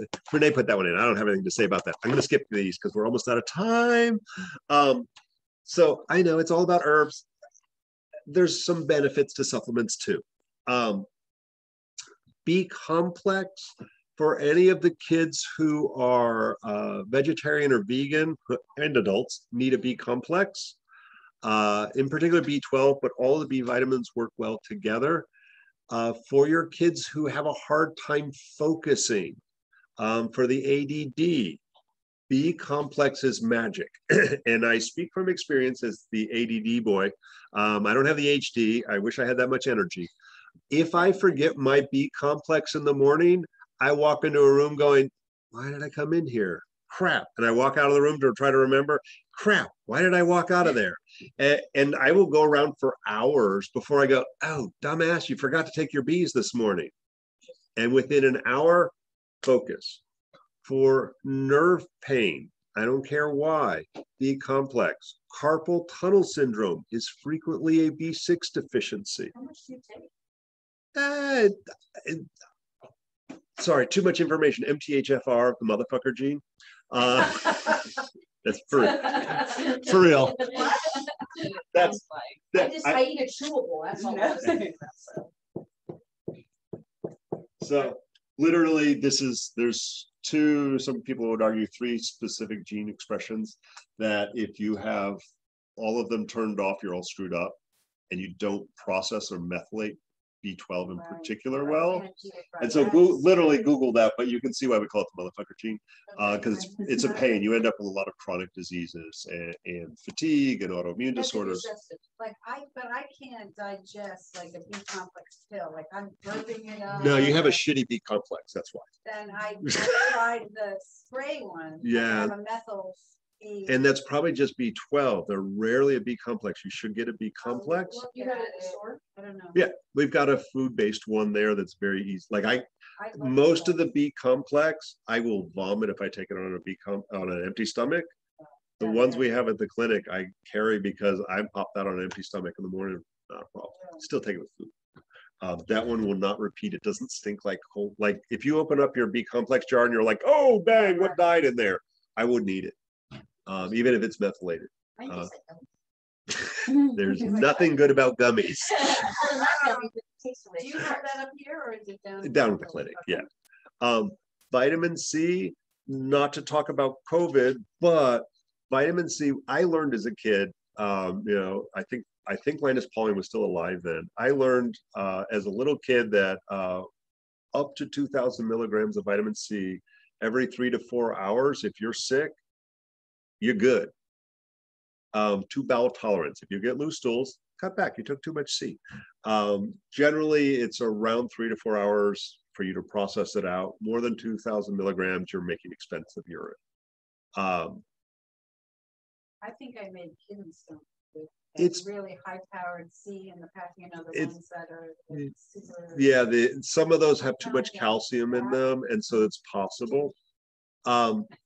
Vitamin C is my go-to for colds and flu. It also has an anti-inflammatory aspect to it.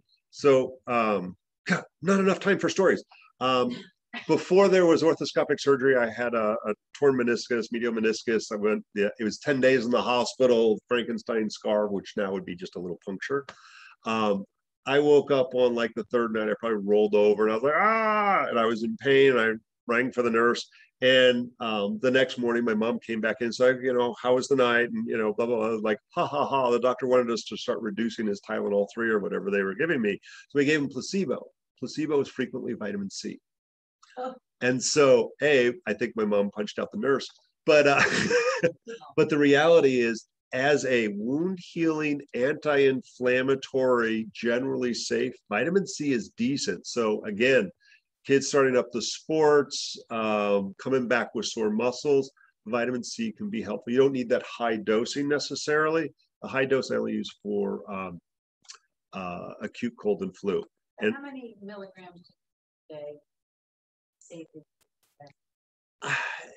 Daily, 1,000 milligrams is probably more than enough for most folks. And I have a crappy immune system, so I take that twice a day. Linus Pauling, I'm a Linus Pauling fan. Sorry, Google him. He was an advocate for 10,000, but it was broken up into multiple dosages. It wasn't 10,000 in a single pop. So recognizing that your body needs time to process that out. I think 1,000 milligrams once or twice a day is more than enough for. I do a lot of this. Okay, cool. I read somewhere.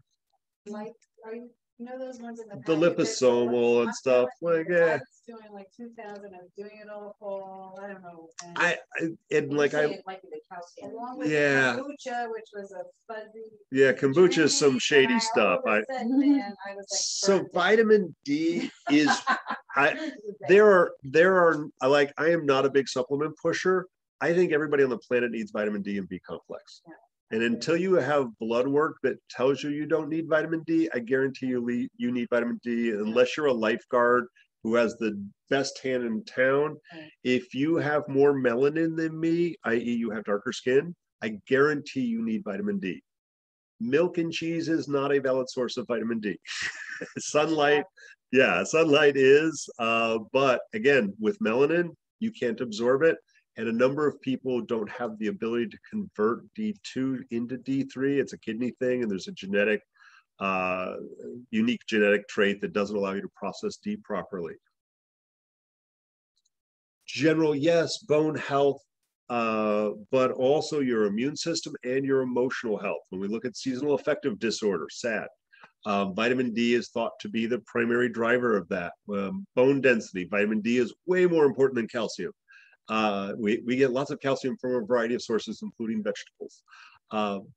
But for your immune system, I push, when we look at vitamin D, when they do blood work for vitamin D, it's like 30 or 32, depends on whose scale, all the way up to 100. So if you made it to 33, yay, you passed, you suck. Your immune system is trashed. There is very good repeated research in the last year that shows that people who have a vitamin D level over 40 don't go to the hospital, aren't long haulers, don't die, and frequently don't get COVID when everybody else in the family does. I push all of my people at least above 50, especially in the world of COVID. I prefer them to be between 70 and 90. Then you rock. People with under 20 frequently end up with autoimmune disorders and cancer. So how much do you use? I actually tell everybody to take 5,000 IUs daily until you get it tested. And so some people, that's plenty. Other people need 10, 15,000 daily. Like, not usually. Yeah, I'll leave it at that. Multi-mineral, the only reason I would recommend that if you're on acid reflux meds, in which case you're not absorbing minerals or B12. If you have low stomach acid, sometimes kids do. But if they're out there sweating their butts off in the sun and coach is slamming them with Gatorade, yay, that's more sugar than I would prefer a child to have. So I look at some sort of a low dose multi-mineral can help, especially if they're getting cramps at night or getting leg cramps or anything like that. Be careful with the multi-mineral, but for kids, sometimes they're out there sweating up a storm in the sports realm. For the kids who can't sleep, who have a lot of anxiety, who have constipation, magnesium is one of my favorites to go to. It has many other uses that I don't have enough time. Sorry. Magnesium citrate will help move the poop better than magnesium glycinate. So if your kid has normal to loose stools, use glycinate, they can't sleep, and anxiety. If they tend towards constipation, the citrate's cheaper and works great. Take it at night. It also is helpful for ADHD. Get the unflavored for ADHD because ADHD is frequently aggravated by flavors and colors. Red things in particular. Red and blue piss off ADHD kids. Fish and plant oils. If you're vegetarian, do plant oils. If you're not vegetarian, do fish oils. They're easier and cheaper. Things like flax oil for evening primrose, flax. That's all I can think of. Yeah. I like the Udo's 369 because it uses a blend of different plant oils. And the big tell, so especially high dose essential fatty acids, the omega-3s, are helpful for anxiety. They're helpful for ADD and ADHD and a range of inflammatory issues. They're also helpful for some of the spectrum that can be very, very helpful. So quick, easy to tell to see if your kid, and actually for acne, which obviously middle and high school is an issue. Quick tell to see if you have a need to get more essential fatty acids, check the back of your arm. If it's bumpy or you only have acne on the back of your arm or the top of your thighs, you have an essential fatty acid deficiency. We call it chicken skin. But really helpful for reducing inflammation. And so for kids who are on the autistic spectrum, ADD, ADHD, start with fish oils and magnesium. It can change their world, really help make that life easier. Yeah. 2 weeks on the spectrum. And fish oils, like the dosage is yes. Like I've given up to 10 grams daily. That's a lot of fish oil. That's a lot of salmon they got to eat. Melatonin, I only like it short term to help kids get adjusted to their early hours. You know, if they're busting into school and stuff like that. Could they do CBD? CBD will work as well. Yeah, just to knock their ass out. Melatonin, but melatonin specifically to help adjust your sleep schedule. Like that's part of our circadian rhythm to work our day night. So if the kid's been all summer long, not going to school, staying up late playing video games, now he's got to get up at 4 or 5 a.m. to make the 6, 7 o'clock bus. Like, no, we need a quick readjustment. It also works for flying and traveling through time zones and stuff like that. No, how much time do I have? 1 minute. No. 1 minute. Okay. So I had to throw some Chinese crap in here. So Yuping Fen Song, Jade Windscreen, contains 3 herbs: astragalus, which we talked about. That was the first herb we talked about. Something called sila root, feng feng, and atractalodes, baiju. That combination is for people with a weakened immune system and for disease prevention.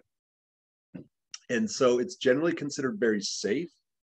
The only caution I would put on it, if you tend towards really hot and dry and constipated, it might not be the right thing for you. If you tend towards normal, loose, maybe a little phlegmy, it's magic. It's used long-term rather than short-term. So a kid going back to school, it's not wrong.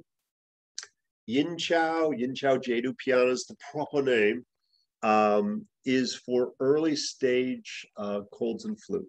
In particular, wind heat. We talked about that wind. So they're like, am I getting a fever? I'm feeling a little hot and flush. Yin Chow. Ganma Ling is very similar. For the first 48 hours, I like Yin Chow better. But both are appropriate, especially for kids, you know, like little kids, elementary school, they catch everything and it's all very mild and you don't want to give kids more antibiotics than it's necessary. So something really simple like Ganma Ling or Yin Chow is super correct. Xanthum Magnolia is a variation of a cool Chinese formula. It's kind of a combo of a couple of different ones. So technically that's Song, but everybody says Kong. So Kong or Tzu, Quan, Xin, Yi, Hua, Huan. It basically combines those 2 formulas together. It's yeah, and it's for sinus crap. So chronic sinusitis, allergic rhinitis. This is a nice snot pouring out of your face. The same as xanthan nasal. Yeah, xanthan nasal and xanthan magnolia, there's slight variations, but xanthan magnolia is a nice safe, you ain't gonna hurt nobody. For crappy digestion, I shouldn't have had all that pizza and root beer. For adults who indulge in things that are also bad for you, like other things we do with pizza, the curing pills, and depending on where you learned Chinesey stuff, they might be called Kunlingwan or Po Chai pills. Po Chai is more in southern China. Kunling is more northern China. So curing pills is the better company modern version.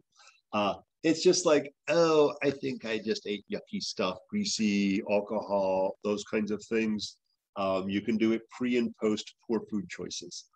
Patchouli pills, the Hoshang Shenqiwan, is somebody actually gets food poisoning, a stomach bug that the little kids get, they're power puking and pooping. And so you may need an IV, you may need medication for that. But we've all had that as an adult or as a child, and everything's off for a week or more. The Hoshang Chenchi one, the patchouli pills, will usually fix it in 24 hours. And so for that, after you're done power pooping and puking, and like now you're just nauseous, use that. I've used that on kids. Probably the youngest I ever used it on was 4 or 5.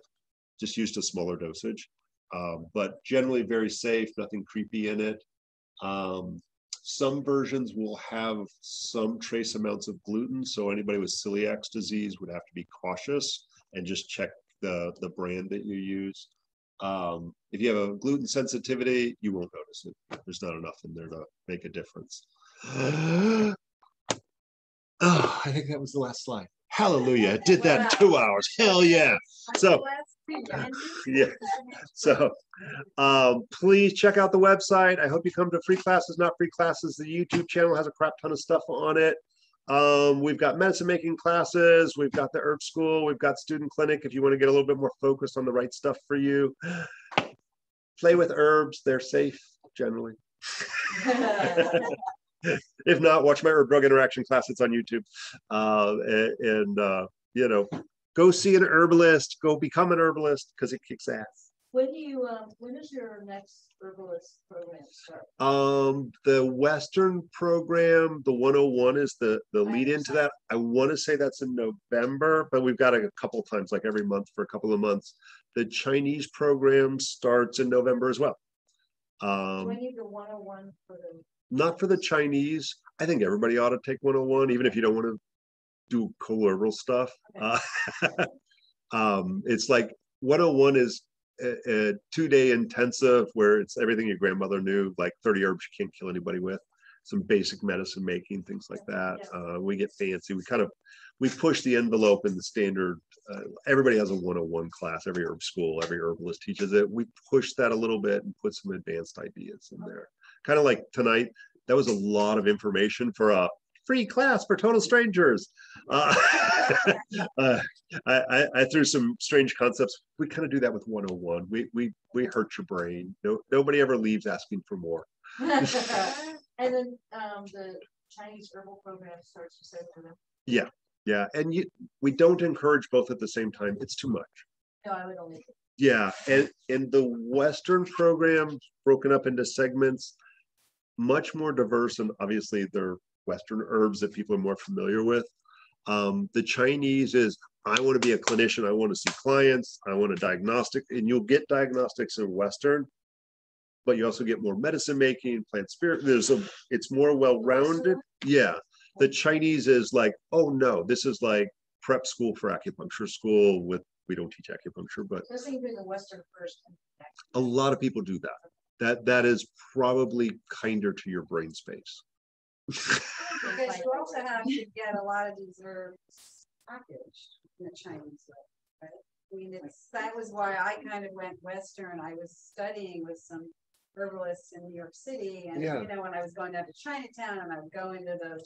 You know, they were like, let me see a town. Yeah, and that's and it was cool, but I couldn't like go and collect it. Like I'm kind of like, let me walk through the woods. You would be surprised. I'd say 1/3 of the herbs in Chinese medicine are Western. Oh, really? And just everybody forgets to look at the Latin going names. into those shops, you know, down in the basement. And we have we have over 900 herbs at the clinic, so we have all the Chinese and the Western herbs. Like that. Yeah, you know, that was the names on the bottom. Yeah, and so I'm going to acupuncture for 30 years, so so that's I've taken herbs for 20 years. Yeah. So yeah, we learn it in Chinese. We use the same textbooks that the acupuncturists use. It's more in depth and more intense, but very focused on clinician. Where the Western, a little bit more diversity. You still do tongue and pulse in Western. We'll use an energetic diagnostic system, but not until you really get into. How long is the Western? It's basically 2 years. 2 years. Yeah, both of them are 2 years. Coming. They come and It's do 1 week. It's 1 weekend a month for 2 years. And then, so the 1 weekend intensive, yay, 101 is just fun. Foundations, I think, is 8 months, 8 weekends, 1 weekend a month. And then advanced is a year long, again, 1 weekend a month. But then we do clinicals 1 night a week. And You so, can do clinical with Western also. yes, yeah, no, we're still like, no, we'll still be clinical stuff. It's the Western system has to be recreated because we killed all the witches. I mean, I hate to say that, but we burned the books, we destroyed the knowledge. And so we're having to pull it from the Greeks and the Anani Tibbs and the Persians and the Chinese and the Ayurvedic. So we've created this kind of poo-poo platter of, and not me personally, but like that's kind of Western system. You know, David, you know, brings the Cherokee but David teaches a Chinese Cherokee Anani Tibbs system that is his own creation. And we all kind of create this in our own image. So I've influenced the Western, so there's a little extra Chinese in there. Renee and I have both studied in South America, so we bring a little of the South American. I grew up in the Bahamas, so I bring a lot of Caribbean medicine into it. Talking all about, oh my God. And all of you online, feel free to run away because I'm just babbling now. Thank you all so much for showing up, but feel free to listen in on us babbling here in the classroom. Your comments, they're very nice. Oh, Yes. I missed them all. There's some nice ones at the end. Thank you all for the kind words. We don't do ayahuasca, nor do we teach it. Renee has been trained in it down in South America, but we won't run ceremony here. That's a bummer. Yeah, like, I'll have to go to Orlando. no, don't do that. Please don't. I haven't. I want to do that in Orlando. Yeah, They do have a place in Orlando. Yeah. It's like, I'm just joking. There's a couple of places in Costa Rica. Yeah, I have no desire because grow up. I mean, That's that's something I used to the not do. worst reason. I mean, I will hold it in to the last moment, and there are many ways to tell whether or not a place is any good with ayahuasca, but if they're not talking to you about your prescription medications, your healthcare status, and talking to you about dieta, your diet, a month leading up to it, and if they're not utilizing traditional songs into it, run. So do you have a place? I don't. The arrhythmia was really good, and now we got some concerns about what's going on there. Where is that? Costa Rica. A couple of really highly recommended ones. Yeah, and I don't know it. There used to be a group here that would bring people up from South America. I'm sure there still are, but that group doesn't do it anymore. It's just, there starts, even though, yes, there's people who form churches and do it in Orlando and things like that. And I just don't feel like they do a good enough job. I wasn't impressed with what I saw. Yeah, I've heard a few issues. Yeah, so I don't, Renee probably can answer those questions better. What about mushrooms? Yeah, they're entertaining. The folks who did Sacred Science, I continue to hear good. Sacred Science. Yeah, it's a movie. You can find it on probably Netflix or on YouTube or something. Yeah. But those folks, I forget the name of their organization. I just got an email from them. I've heard good things about them. It's called Sacred Science? Yeah, and they did a documentary. It's an hour-long documentary about it, specifically about not uniquely ayahuasca, but that was a part of what they did. Okay. All right. Thank you so much. What is ceremony? Oh, now there's a question. It's more the spiritual use of plants, and it doesn't have to involve plants. So ceremony, to me, is making a cup of coffee in the morning if you grind the beans and all of that. So we have things like tea ceremony, smudging is ceremonial, churches. Some of it, yes, yeah, a lot. They do a lot more plant spirit medicine. For Western and Chinese, we actually have a 24-hour camping trip where we pack a lot into that, but we do plant solo and things like that as part of the camping trip. Some physical herb walks. There's more learning the local plants in Western, but we learn them in Chinese as well. Okay, that sounds perfect. Yeah. That's the packing. That is spotted horseman. That's a Photonata of Mandara, I forget. And that's holy basil. Holy There we basil. were basil. I said, this smells like basil or cardamom. I I knew was like, Yeah, no. okay. And Cardamom. that's growing out here? Yeah, we grow about 100 Yeah, plants take a out there. picture of these. Yeah. I mean, So they're not my going wild. husband just got put on that. Well, that sucks. Yeah, I wasn't happy about it. But I'm giving him the complex now. Is that That's okay. counter? No, it's Okay. yeah. I just want to make sure. There's like, I have issues with that. Find a convenient time to try to fix why he was put on that.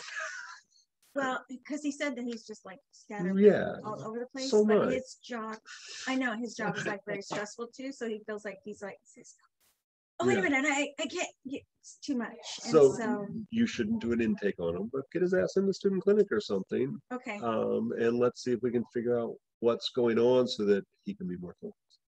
Okay. And use the right herbs, but fish oil, B complex wouldn't be wrong. Okay. And maybe he won't need. Okay.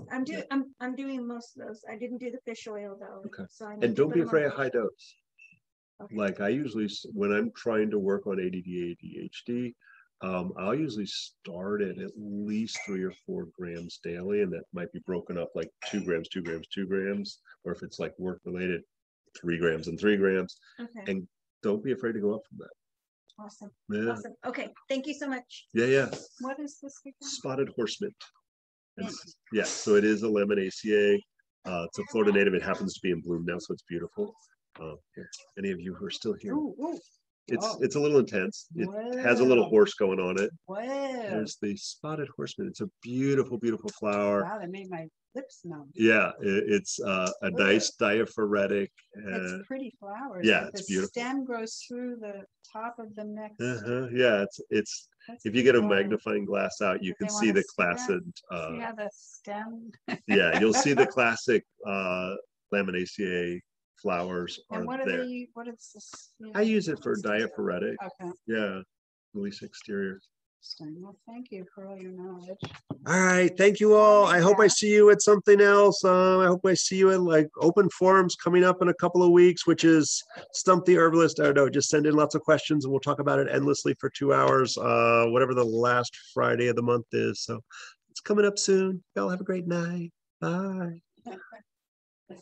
I'm gonna figure out how to stop this thing. Make it stop.